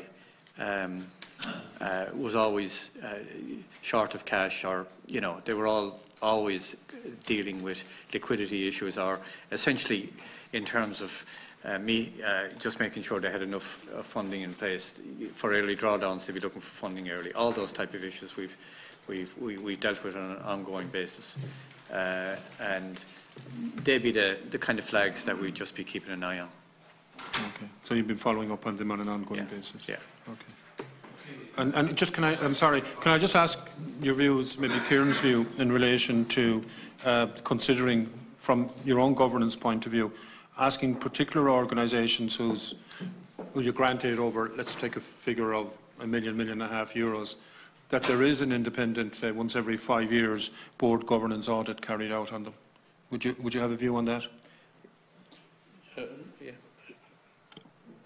We undertake that largely at the moment in our learning programme and development programme with them.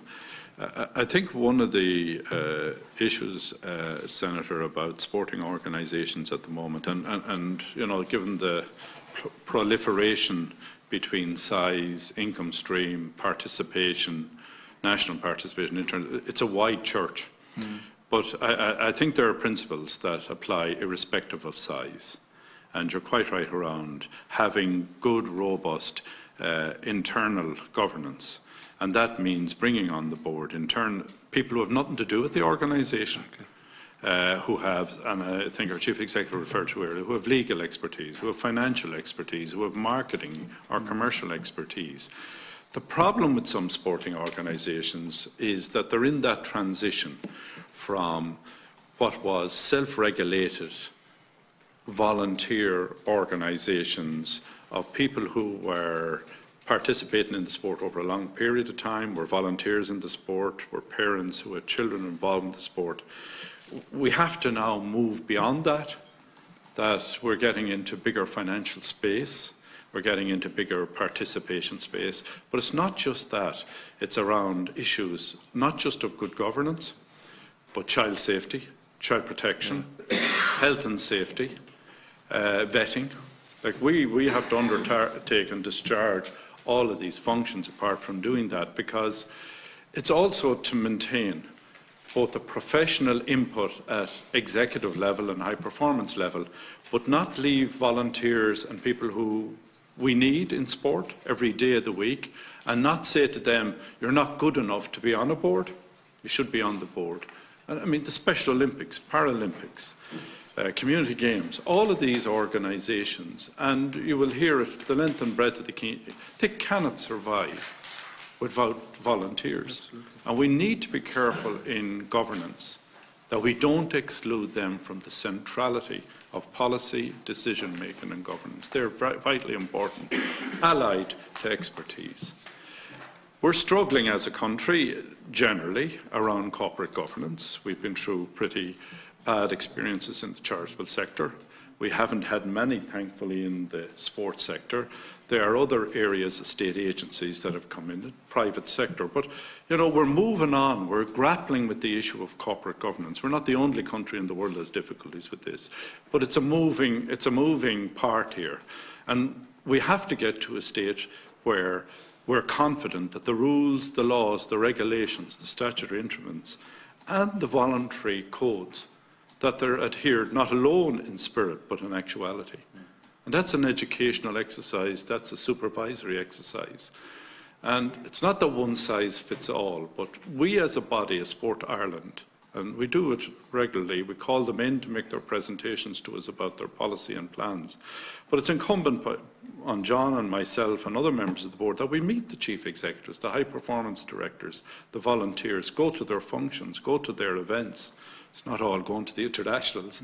You need to be there to talk to them, to be there to present their awards, to assist them in giving the kind of policy direction that we need to, and then to thank them for what they do, congratulate them for what they do, and the great achievements, because the story of Irish sport is an extraordinary story.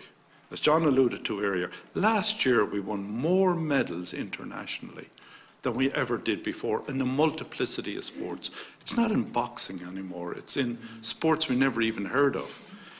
We've had our Special Olympians acquit themselves extraordinarily well. You know, they're ambassadors for the Paralympics as well. We will have Olympians going to Tokyo, and we hope to have the biggest team ever, but we have to make sure they're nurtured, they're minded, they're supported, and they're funded.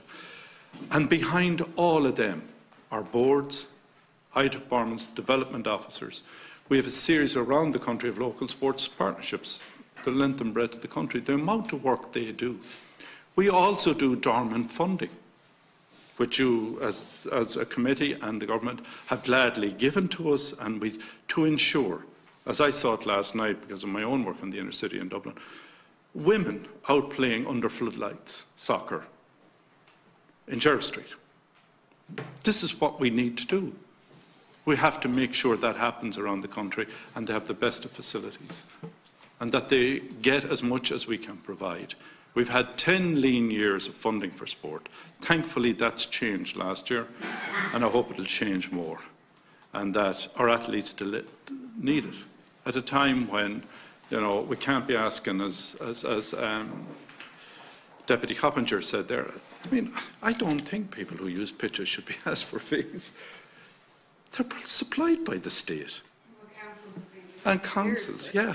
Known about that. No, well, look, I must say, Fingal County Council, and I'd say it, Ruth, to your Chief Executive and to your Council, have been very good to Sport Ireland. Very cooperative and assistant to us because our campus is based within your planning area, and you've been very helpful to us, and I hope that continues, and I want to say that. But, I mean, I do feel, you know, the only way we're going to bring sport to a level we need to do it is to move on all fronts. And incidents like this set us back. Yeah, but I think we can learn from them too, and I think that's what we have to do now. Deputy O'Keefe.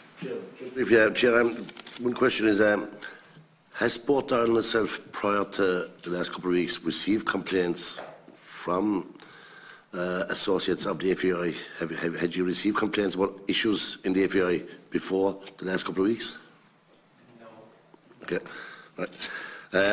In regards to the spending and the good value for money, obviously, like, you know, everybody's waiting for the budget every year, like, you know, what's going to be the allocation into the,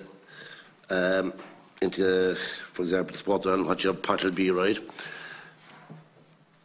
When the likes of the FAI make a submission for the forthcoming year, grant aid money, how above or below that in regards request? You know, everybody has open hands before the budget, looking for millions, like, you know, and be any organisation like the health service, where, like, you know, looking hopefully get more money than what might be there on the budget day. Are they fairly good in regards to their request, like, you know, to keep the show going? Like, you know, what I'm trying to say, like, is, do they, for example, was it last year you gave them 2.7 million, well, give or take? Did they look for 3.5 billion? You know, do they go way above the requests, for the one for better question, like, you know, do they keep it in, are they understandable, like? I can assure you, Deputy, all the sporting organisations, big and large, all look for more money than they get, and that's one thing. They're very strong in their advocacy around this. They do it through Sport Ireland and their submissions and our submission to the government, but they also go in and meet the ministers or, well, our government. But that's the way things are done. But I would have to say this year, Sport Ireland, when we went in to meet the minister on this, the ministers, we also had a good hearing with the Minister of Finance. The Taoiseach is a former Minister for Sport, and we had a good hearing there. And members of the opposition we met gave us a good hearing, and I felt for the first time we were beginning to make substantive inroads in increasing for sports all around. So the one thing the sport organisations, particularly the main field sports, they're great advocates for their sport, but they have a lot of clout outside of Sport Ireland as well. Can I maybe just add one thing, because I think it's very important that I say this, that we now have a new policy for sport, right? But with that policy for sport, we have funding and a commitment by government to increase and double the budget for sport. And I just want to pay tribute to the colleagues inside in the department that have worked so hard and pay tribute to them, because civil servants have worked hard to ensure that they made a case right across all the various government departments and made the case for sport, along with the ministers. And everyone have bought into this, and everyone is aligned, right, in terms of the need and the importance of funding for sport. So I think that's an important piece, that we're all aligned in terms of the requirements, the budget for sport, to increase it. And I want to pay tribute to ministers and the civil servants for doing the work, and members of the Oireachtas that have worked so hard to make that happen. Well, see, Chair, what I'm asking is, we see, for example, there was a special allocation for the ladies, the part of the the sports, right, in the FAI, like there was a special allocation, like, why does that arise? Like, shouldn't the FAI themselves have included in their own overall application? Like, why is that happening that they have to get extraordinary separate funding? Like,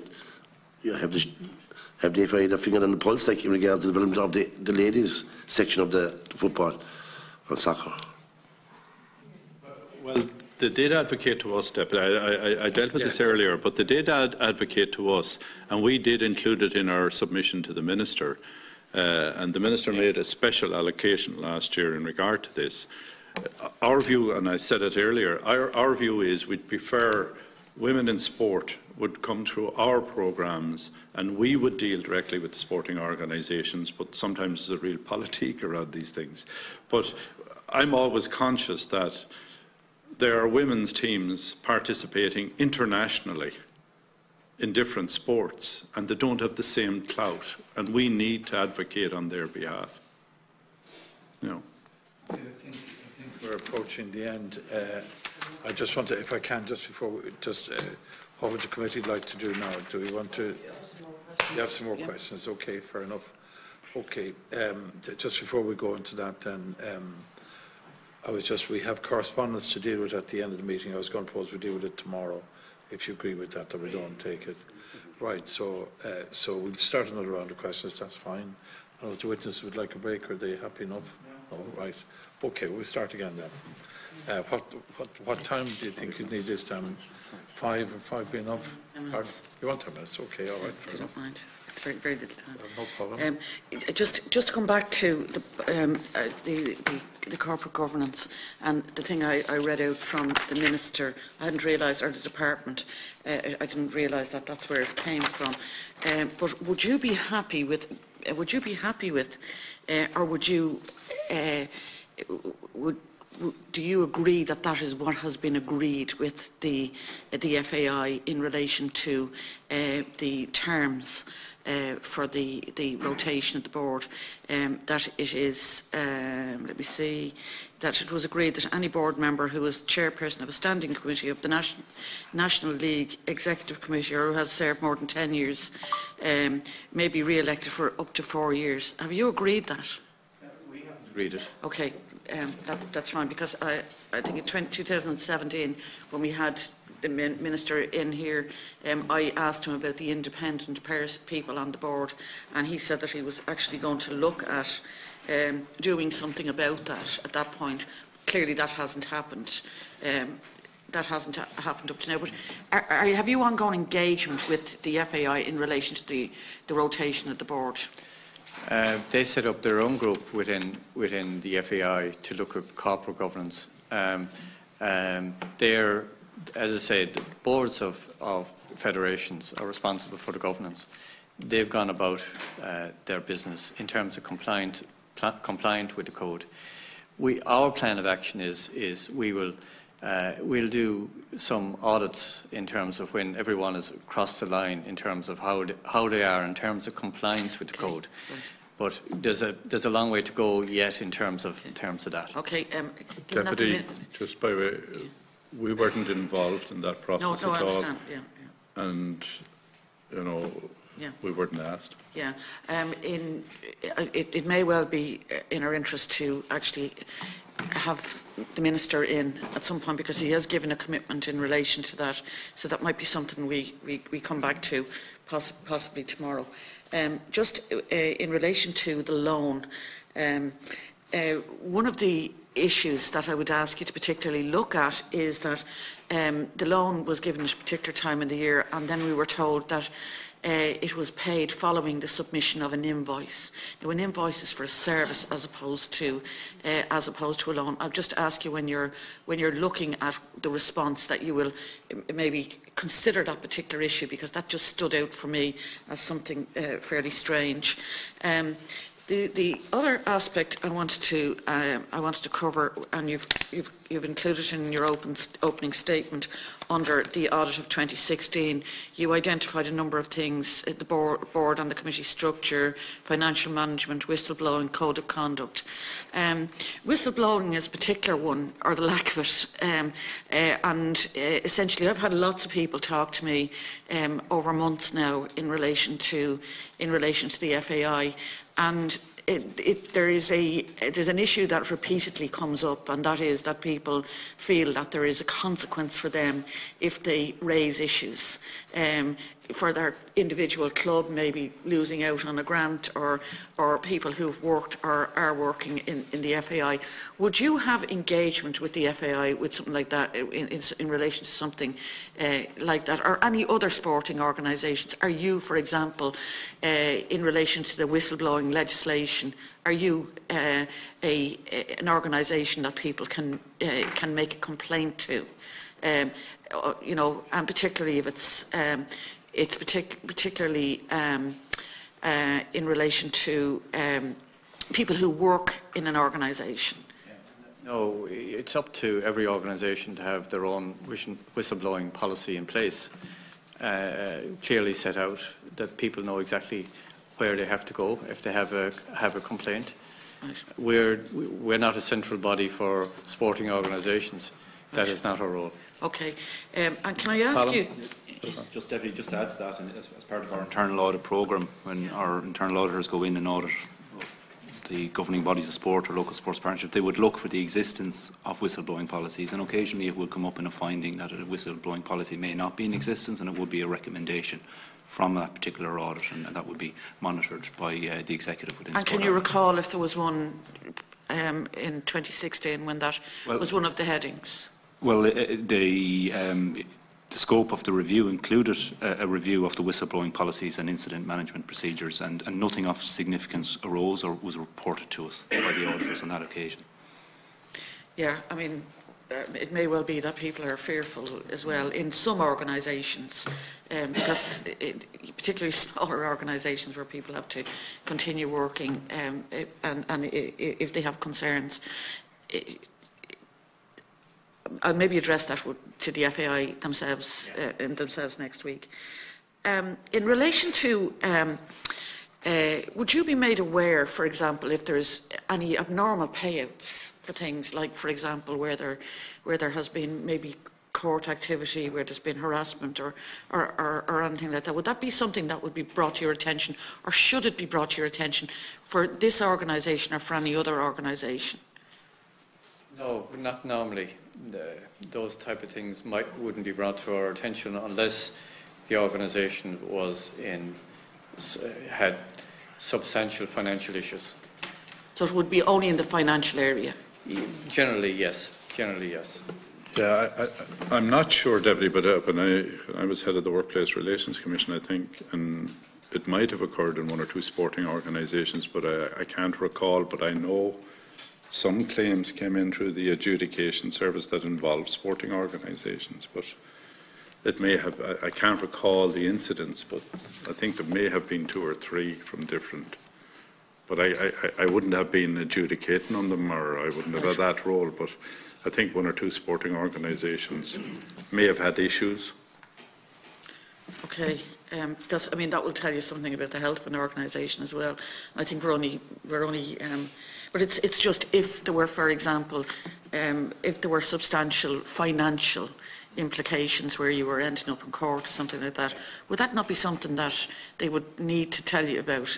Because there's a reputational risk here. Yeah, they would, and they generally do if there's an issue like that, that if they're in court, or they would come and talk to us and chat us through it. Yes, that happens. Okay, and there's nothing that has been drawn to your attention in relation to the FAI? No, not in recent times, no. Right, okay. I think I'm nearly done at this stage. Yeah. Just to go back to the staff turnover, would that be the kind of, I mean, it's very high level, the amount of turnover in terms of the functioning of an organisation. Like reading a newspaper article, people were complaining about things like internal relationships, you know, not being able to talk to the same person kind of repeatedly, the lack of continuity and things like that. Is that something that you get into any dialogue in terms of the health of an association? Because it does seem extraordinarily high, the turnover, particularly senior people. Again, that's back to the board of the organisation and the chief executive of the organisation. We would be aware that it does, the way you outline it, that there's a pretty high churn of staff. But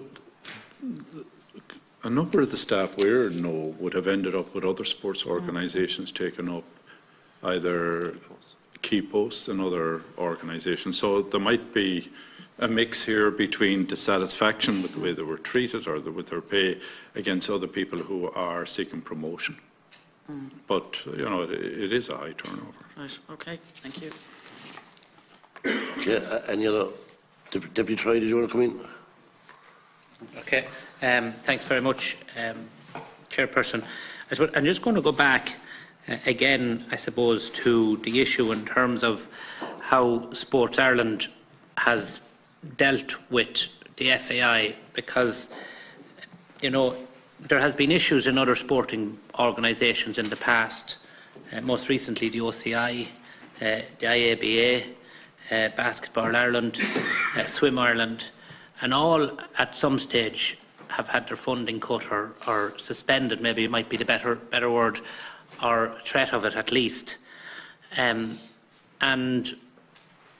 I just feel that, maybe I'm wrong, but I just feel that there's not the same level and a consistency in approach in terms to how the various sporting bodies are being dealt with.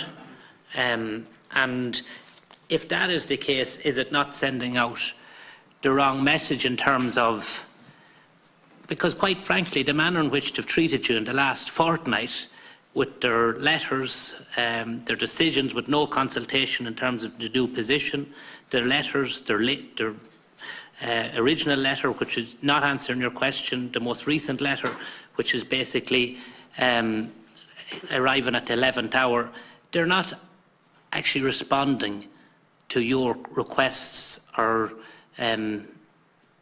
your concerns in any way of a satisfactory manner, which you allude to, which you confirm yourself. And I just think there's an inconsistency in the approach being taken by yourselves. I think Deputy, that's a little unfair, because what I would say here is this. Generally, when we get to the point of pulling the trigger with regards to suspension of funding or withholding funding, there's a process, and we go through a process, right? We're asking questions. We haven't got answers, and I agree with you.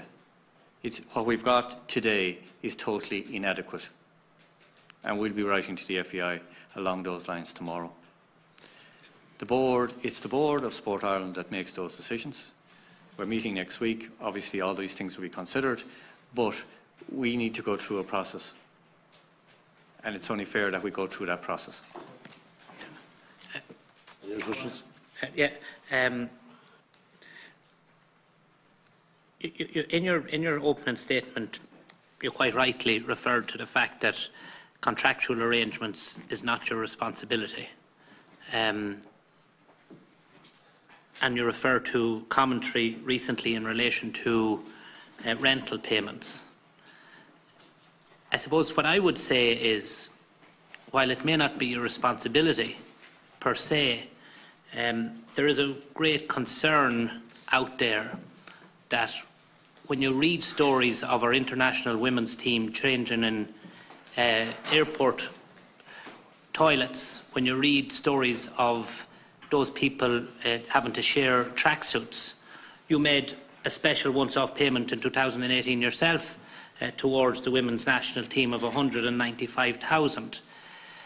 While the rental and contractual arrangements mightn't be your direct responsibility, there's a concern that those monies being spent is diverting necessary funding away from an organisation and actually relying more on Sport Ireland and preventing your funding being put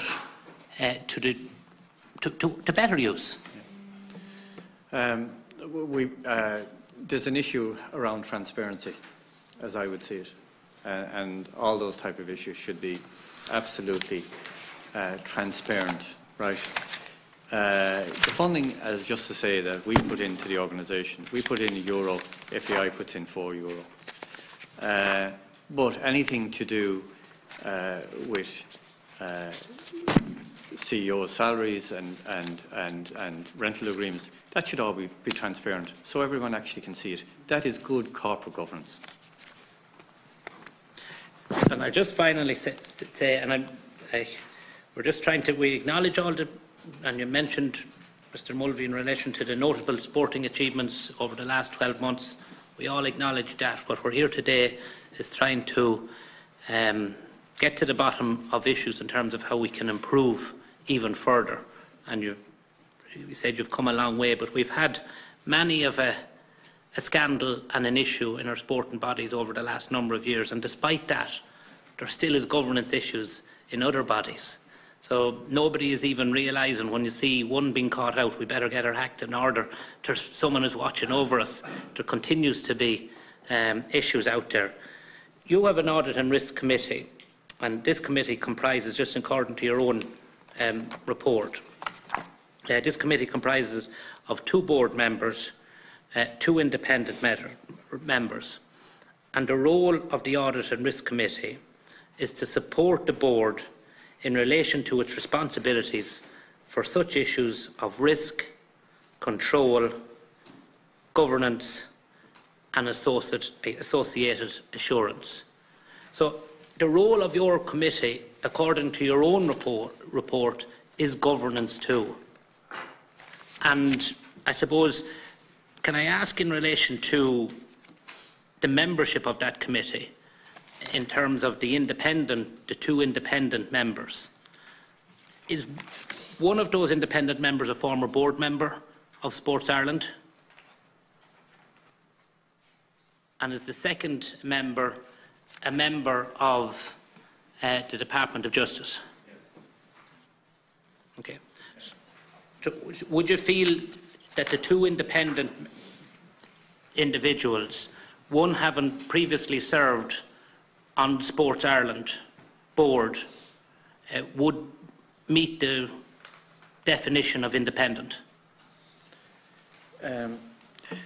They're very good audit meeting people on the. I don't know one of them personally. Pardon? I don't know any. It's not personal. Yeah. I don't know anybody.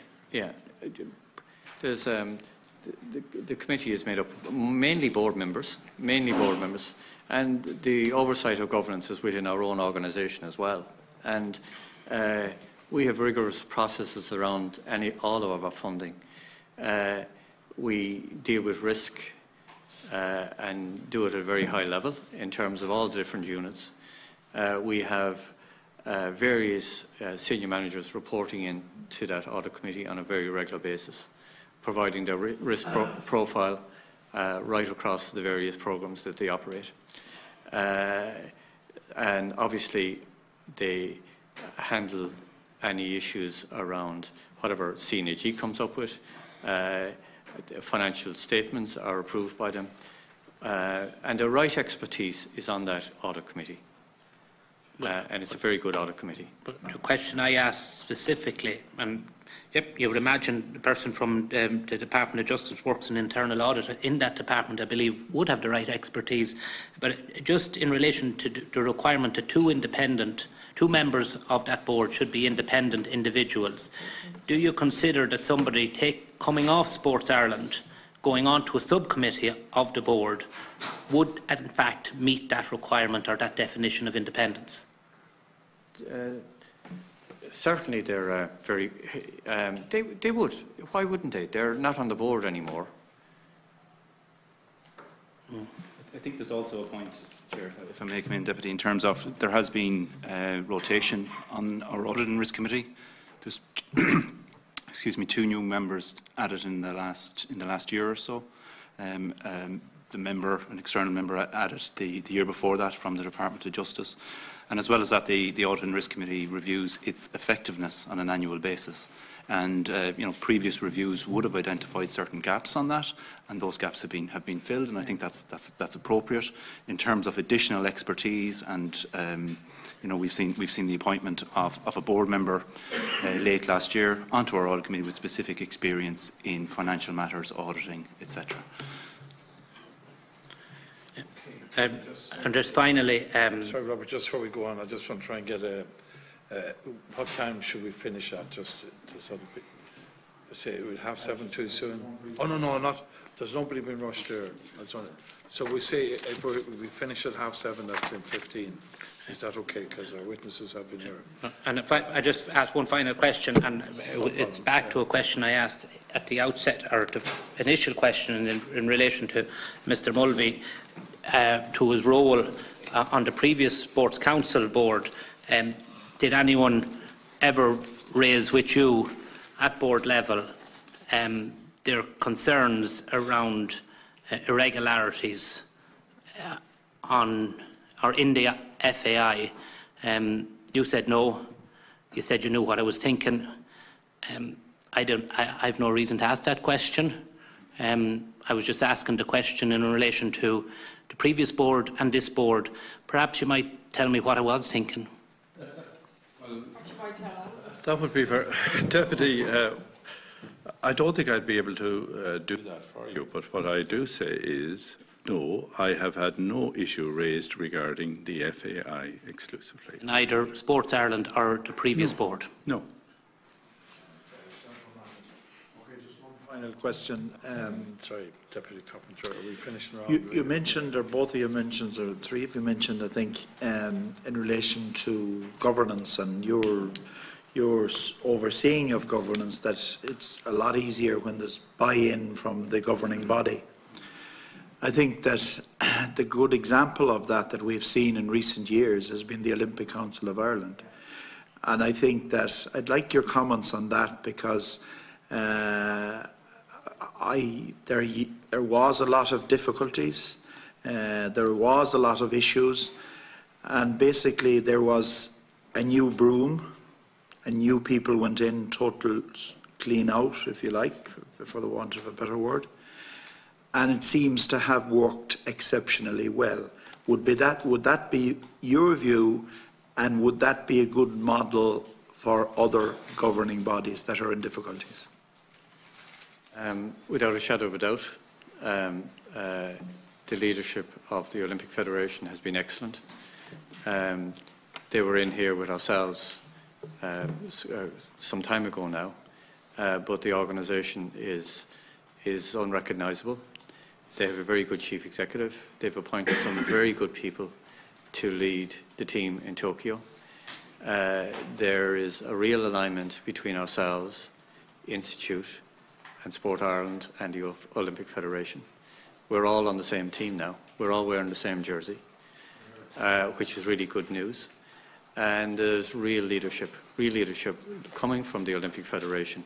And an important piece for us as well is they're now making inroads with the corporate sector and getting sponsors on board. And that's really, really important. So it's very good news, and it really is a reflection. As I said, it's about leadership, and that's leadership.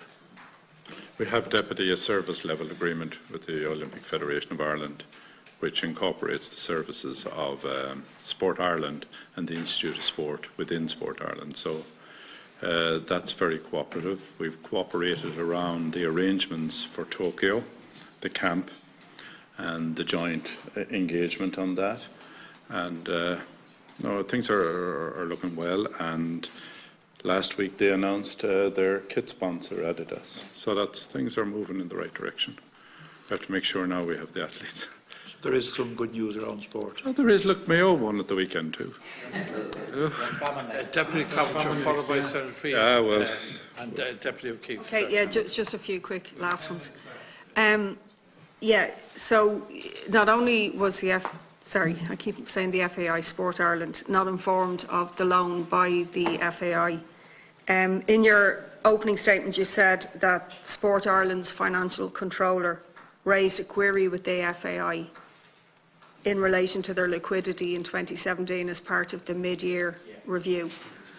So it isn't just that they didn't inform yourselves of the extraordinary loan, they actually actively concealed it. Would you agree? Well, we asked a specific question and they came back and answered it, a specific answer. You're right in terms of transparency. But we asked a specific question and they came back with a specific reply. Yeah, because like if somebody doesn't tell you something, that's one thing, but if you actually ask them and they don't tell you, that's another thing. So what do you mean by that? Well, I mean that we asked a specific question, they came back with a specific reply. If you probably look at it now with hindsight, you'd be looking at it a bit different. Well, no, you can't. The person's asked the question. The thing is, my point is, are we talking about in terms of governance and a company, right? Are you talking about something criminal then, like that you asked and they actually concealed? It's very vague what you're saying to us here. Just have to put the word criminal. Yeah, sorry. I'm being careful. I'm being careful as well in terms of my reply to you, right? And I think really before we pass judgment, we need to get a proper reply for the FAI. This is about something sometime earlier, isn't it? We'll go back to our terms of reference. Okay. So anyway, could I just clarify this? You said that you forwarded the €100,000 loan matter to the Office of the Director of Corporate Enforcement. Or sorry, the FAI has done that, yeah, right? The FAI has done that. According to the Sunday Business Post, there's been one other complaint relating to the FAI that's been forwarded to the same ODCE. Yeah. So, do you know anything about that? No. You know nothing about that? No, nothing about that. These would seem to be quite serious, breaches of governance. Would you agree, in line with earlier question, that really the board should resign at this point? Well, what we know about at the moment is the loan, right? We've asked questions, right? You have the FAI coming in next week. You can put those questions to the FAI next week, and I strongly suggest you do that. We've put questions to the FAI this week. We hopefully will get an answer by Monday evening, and that's a timeline that we will put on it, and we might be further light. Yes, sir. Share whatever reply we get with the committee. That's fair enough. Yeah. Sorry, Deputy O'Keefe. Now, I just want to make sure everybody we finish in 8. Is that okay? Yeah, it was kind of and line the previous question. I can just clear the air here now, Chair. The last audit that Sport Ireland conducted was 2016. Okay, so it is on foot of the accounts the FAI submitted to you that your audit team raised the issue of the liquidity in this. Yes. Yes. In other words, they weren't hiding. No, it was when they send in our accounts to us, our financial director looks at the accounts. Yes. And he raised the query when he saw them. Correct. In other words, that their accounts were such a way that you could see there was a problem. We had a question to ask. Correct. Yeah, yes. we asked yes. it. It wasn't that you went in and found. No. Right. No. So the FAI gave you the accounts. Yes. And he found the flaw. Had they got their accounts qualified in those submission? Were they qualified? You know, an audit qualifies the account. They were audited and they were signed off on a going concern basis. Going concern. So it was up there on public display. So. Yeah. Well, at that stage, they hadn't been released to the. If I recall correctly, they hadn't been released to the AGM at that stage. Oh, I know. I know. It was just prior what to you got from them. It was the full financial statements for 2017 that we would have got around the middle of last year. Which raised the concern, and your accountants picked up on it. Yeah, well, it raised the question, yeah. Okay, thanks. And was responded to. Senator Feehan, a question there. Yeah, I suppose on a lighter note, it's great that we only heard of the Olympic Council of Ireland for the first time in a year and a half. It was always been Federation. Federation of Ireland. Yeah, it was always anything we heard it was always controversial. So it's nice to hear that's going so well. Just you mentioned about the FAI and I suppose it's international football as well, that they had a liquidity problem, and that there was problems sometimes with finances. Is that the same amongst most federations or most, let's say, the Welsh or the FA?